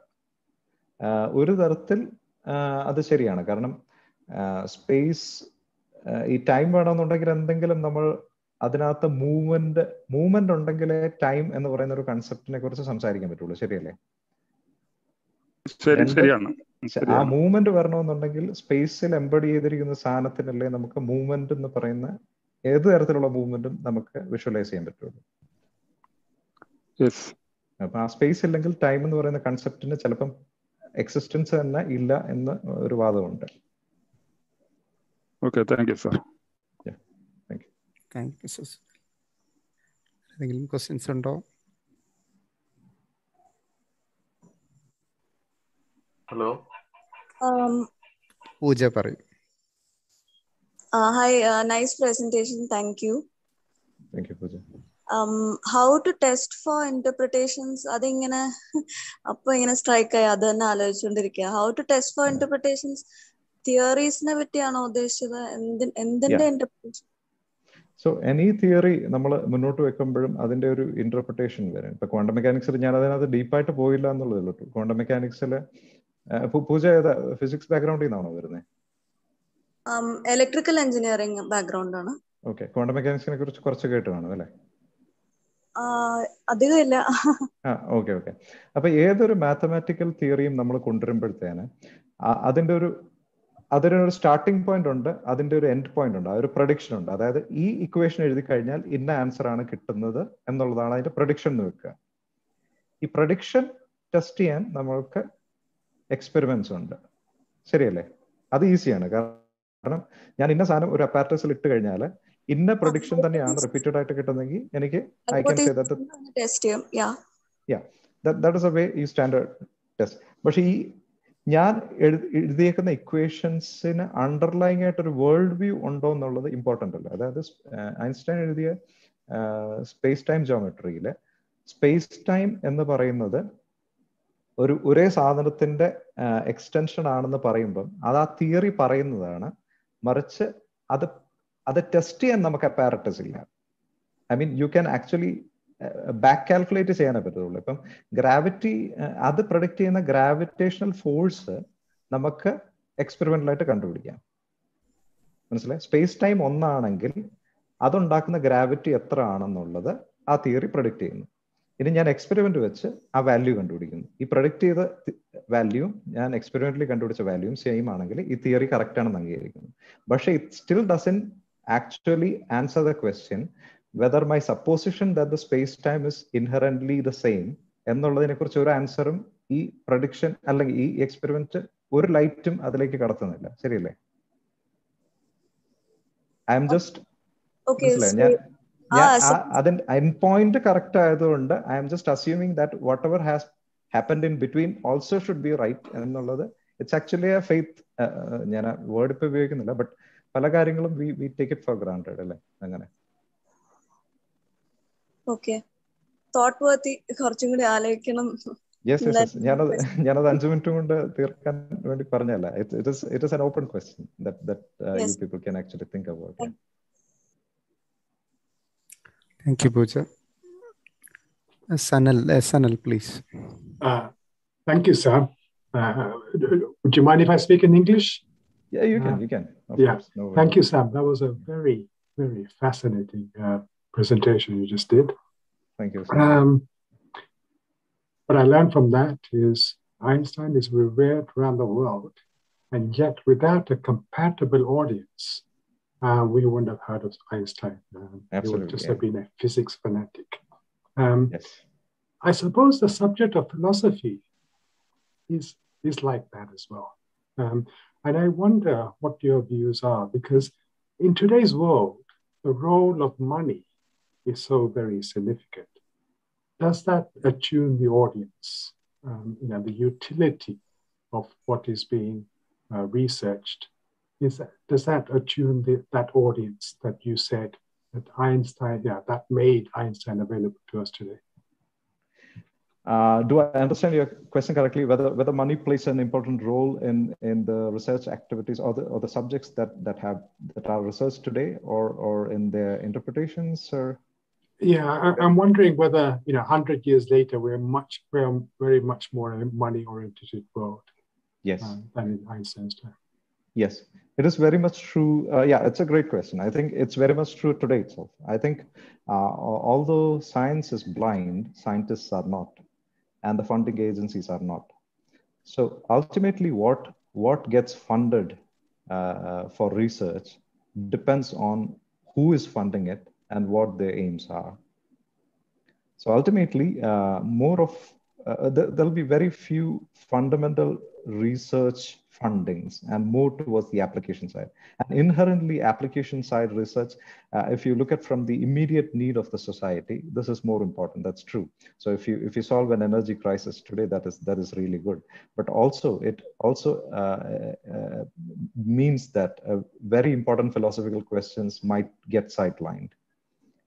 Because for many of these things, you need funding, you need a career, you need brilliant philosophers to stay in these areas to work properly.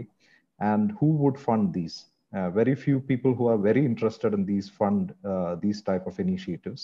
And I think that is on a decline for the last many years. So I think that's a very sad situation.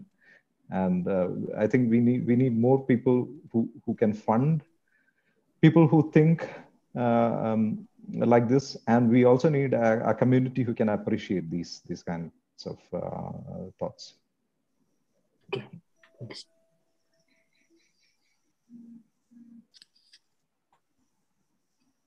Thank you sir. നമുക്ക് അങ്ങനെയാണെങ്കിൽ wind up ചെയ്യാം Sam. ഒരു okay, sure. അപ്പോൾ വളരെ സന്തോഷം ഞങ്ങളോടൊപ്പം ചേർന്നതിൽ. Very enlightening discussion ആയിരുന്നു. ഒരുപാട്, അതായത് അപ്പോൾ കംപ്ലീറ്റ് കവർ ചെയ്തു എന്ന് തന്നെ വേണമെങ്കിൽ പറയാം. റിലേറ്റിവിറ്റി, ക്വാണ്ടം മെക്കാനിക്സ്, അതുപോലെ മോഡൽസിൻ്റെ ടെസ്റ്റിഫയബിലിറ്റി എല്ലാം അതിലേക്ക് വരെ നമ്മൾ എത്തി. ഇനി വാട്ട്സ് നെക്സ്റ്റ്, അതൊരു ഫിലോസഫിക്കൽ ക്വസ്റ്റ്യൻ തന്നെയാണ്. How to solve that paradox, അതിലേക്ക് വരെ നമ്മൾ എത്തിയിരിക്കുകയാണ്. അപ്പോൾ അതിലേക്ക് നമ്മൾ കടന്നു വരേണ്ടത് ഒരു ന്യൂ ജനറേഷൻ ആ ഒരു രീതിയിൽ തിങ്ക് ചെയ്യാനുള്ള ആ ഒരു പോസിബിലിറ്റി ഡെവലപ്പ് ചെയ്യേണ്ടതുണ്ട്. ബേസിക്കലി നമ്മൾ ഒരു ആഡ് ഓൺ ആണ് ഇപ്പോൾ ഫിസിക്സിൽ നടന്നുകൊണ്ടിരിക്കുന്നത്. ആക്ച്വലി 20th സെഞ്ച്വറി കഴിയുമ്പോൾ 21st സെഞ്ച്വറിയിൽ ബേസിക്കലി ഒന്നും സംഭവിച്ചിട്ടില്ല. ഒരു ആഡ് ഓൺസ് ആണ് നടന്നുകൊണ്ടിരിക്കുന്നത് എക്സിസ്റ്റിംഗ് ഫൈൻഡിങ്സിൻ്റെ. അതിൽ നിന്ന് മാറിയിട്ട് ഒരു out of the box experiment V are expecting from the new generation എന്ന്. അത് തന്നെയാണ് സാമിൻ്റെയും ഒരു ഔട്ട്ലുക്ക് എന്ന് ഞാൻ മനസ്സിലാക്കുന്നു. അപ്പം നമുക്ക് വളരെ നന്നായിരുന്നു. ഇനി കൂടുതൽ ക്വസ്റ്റ്യൻസ് ഒന്നും ഇല്ലാന്ന് ഞാൻ പ്രതീക്ഷിക്കുന്നു. ഇനിയും സാം അതുപോലെ ഒരു പ്രസന്റേഷൻ വരണം. ഇതൊരു കണ്ടിന്യൂസ് ആയിട്ടുള്ള ഒരു പ്രോസസ് ആണെങ്കിൽ മാത്രമാണ് നമ്മൾ കുറച്ചുകൂടി എഡ്യൂക്കേറ്റഡ് ആവുള്ളൂ. കുറച്ചും കൂടെ നമുക്ക് വൈഡർ ഓഡിയൻസിലേക്ക് ഇത് എത്തിക്കേണ്ടതുണ്ട്. അതായത് നമുക്ക് കുറച്ചും കൂടെ ഒരു ടീനേജേഴ്സ് അല്ലെങ്കിൽ ആ ഒരു ക്രൗഡ് ഇപ്പൊ കുറവാണ് നമുക്ക് വന്നിരിക്കുന്നത്. അത് ഉണ്ട് കുറച്ച് പേര്, പക്ഷെ അവരങ്ങോട്ട് പാർട്ടിസിപ്പേറ്റഡ് ആയിട്ടില്ല ശരിക്കും. പക്ഷെ ഇതുപോലൊരു ഡിസ്കഷൻ കേട്ട് കഴിഞ്ഞാൽ തീർച്ചയായിട്ടും അവർ എൻലൈറ്റൻഡ് ആവും.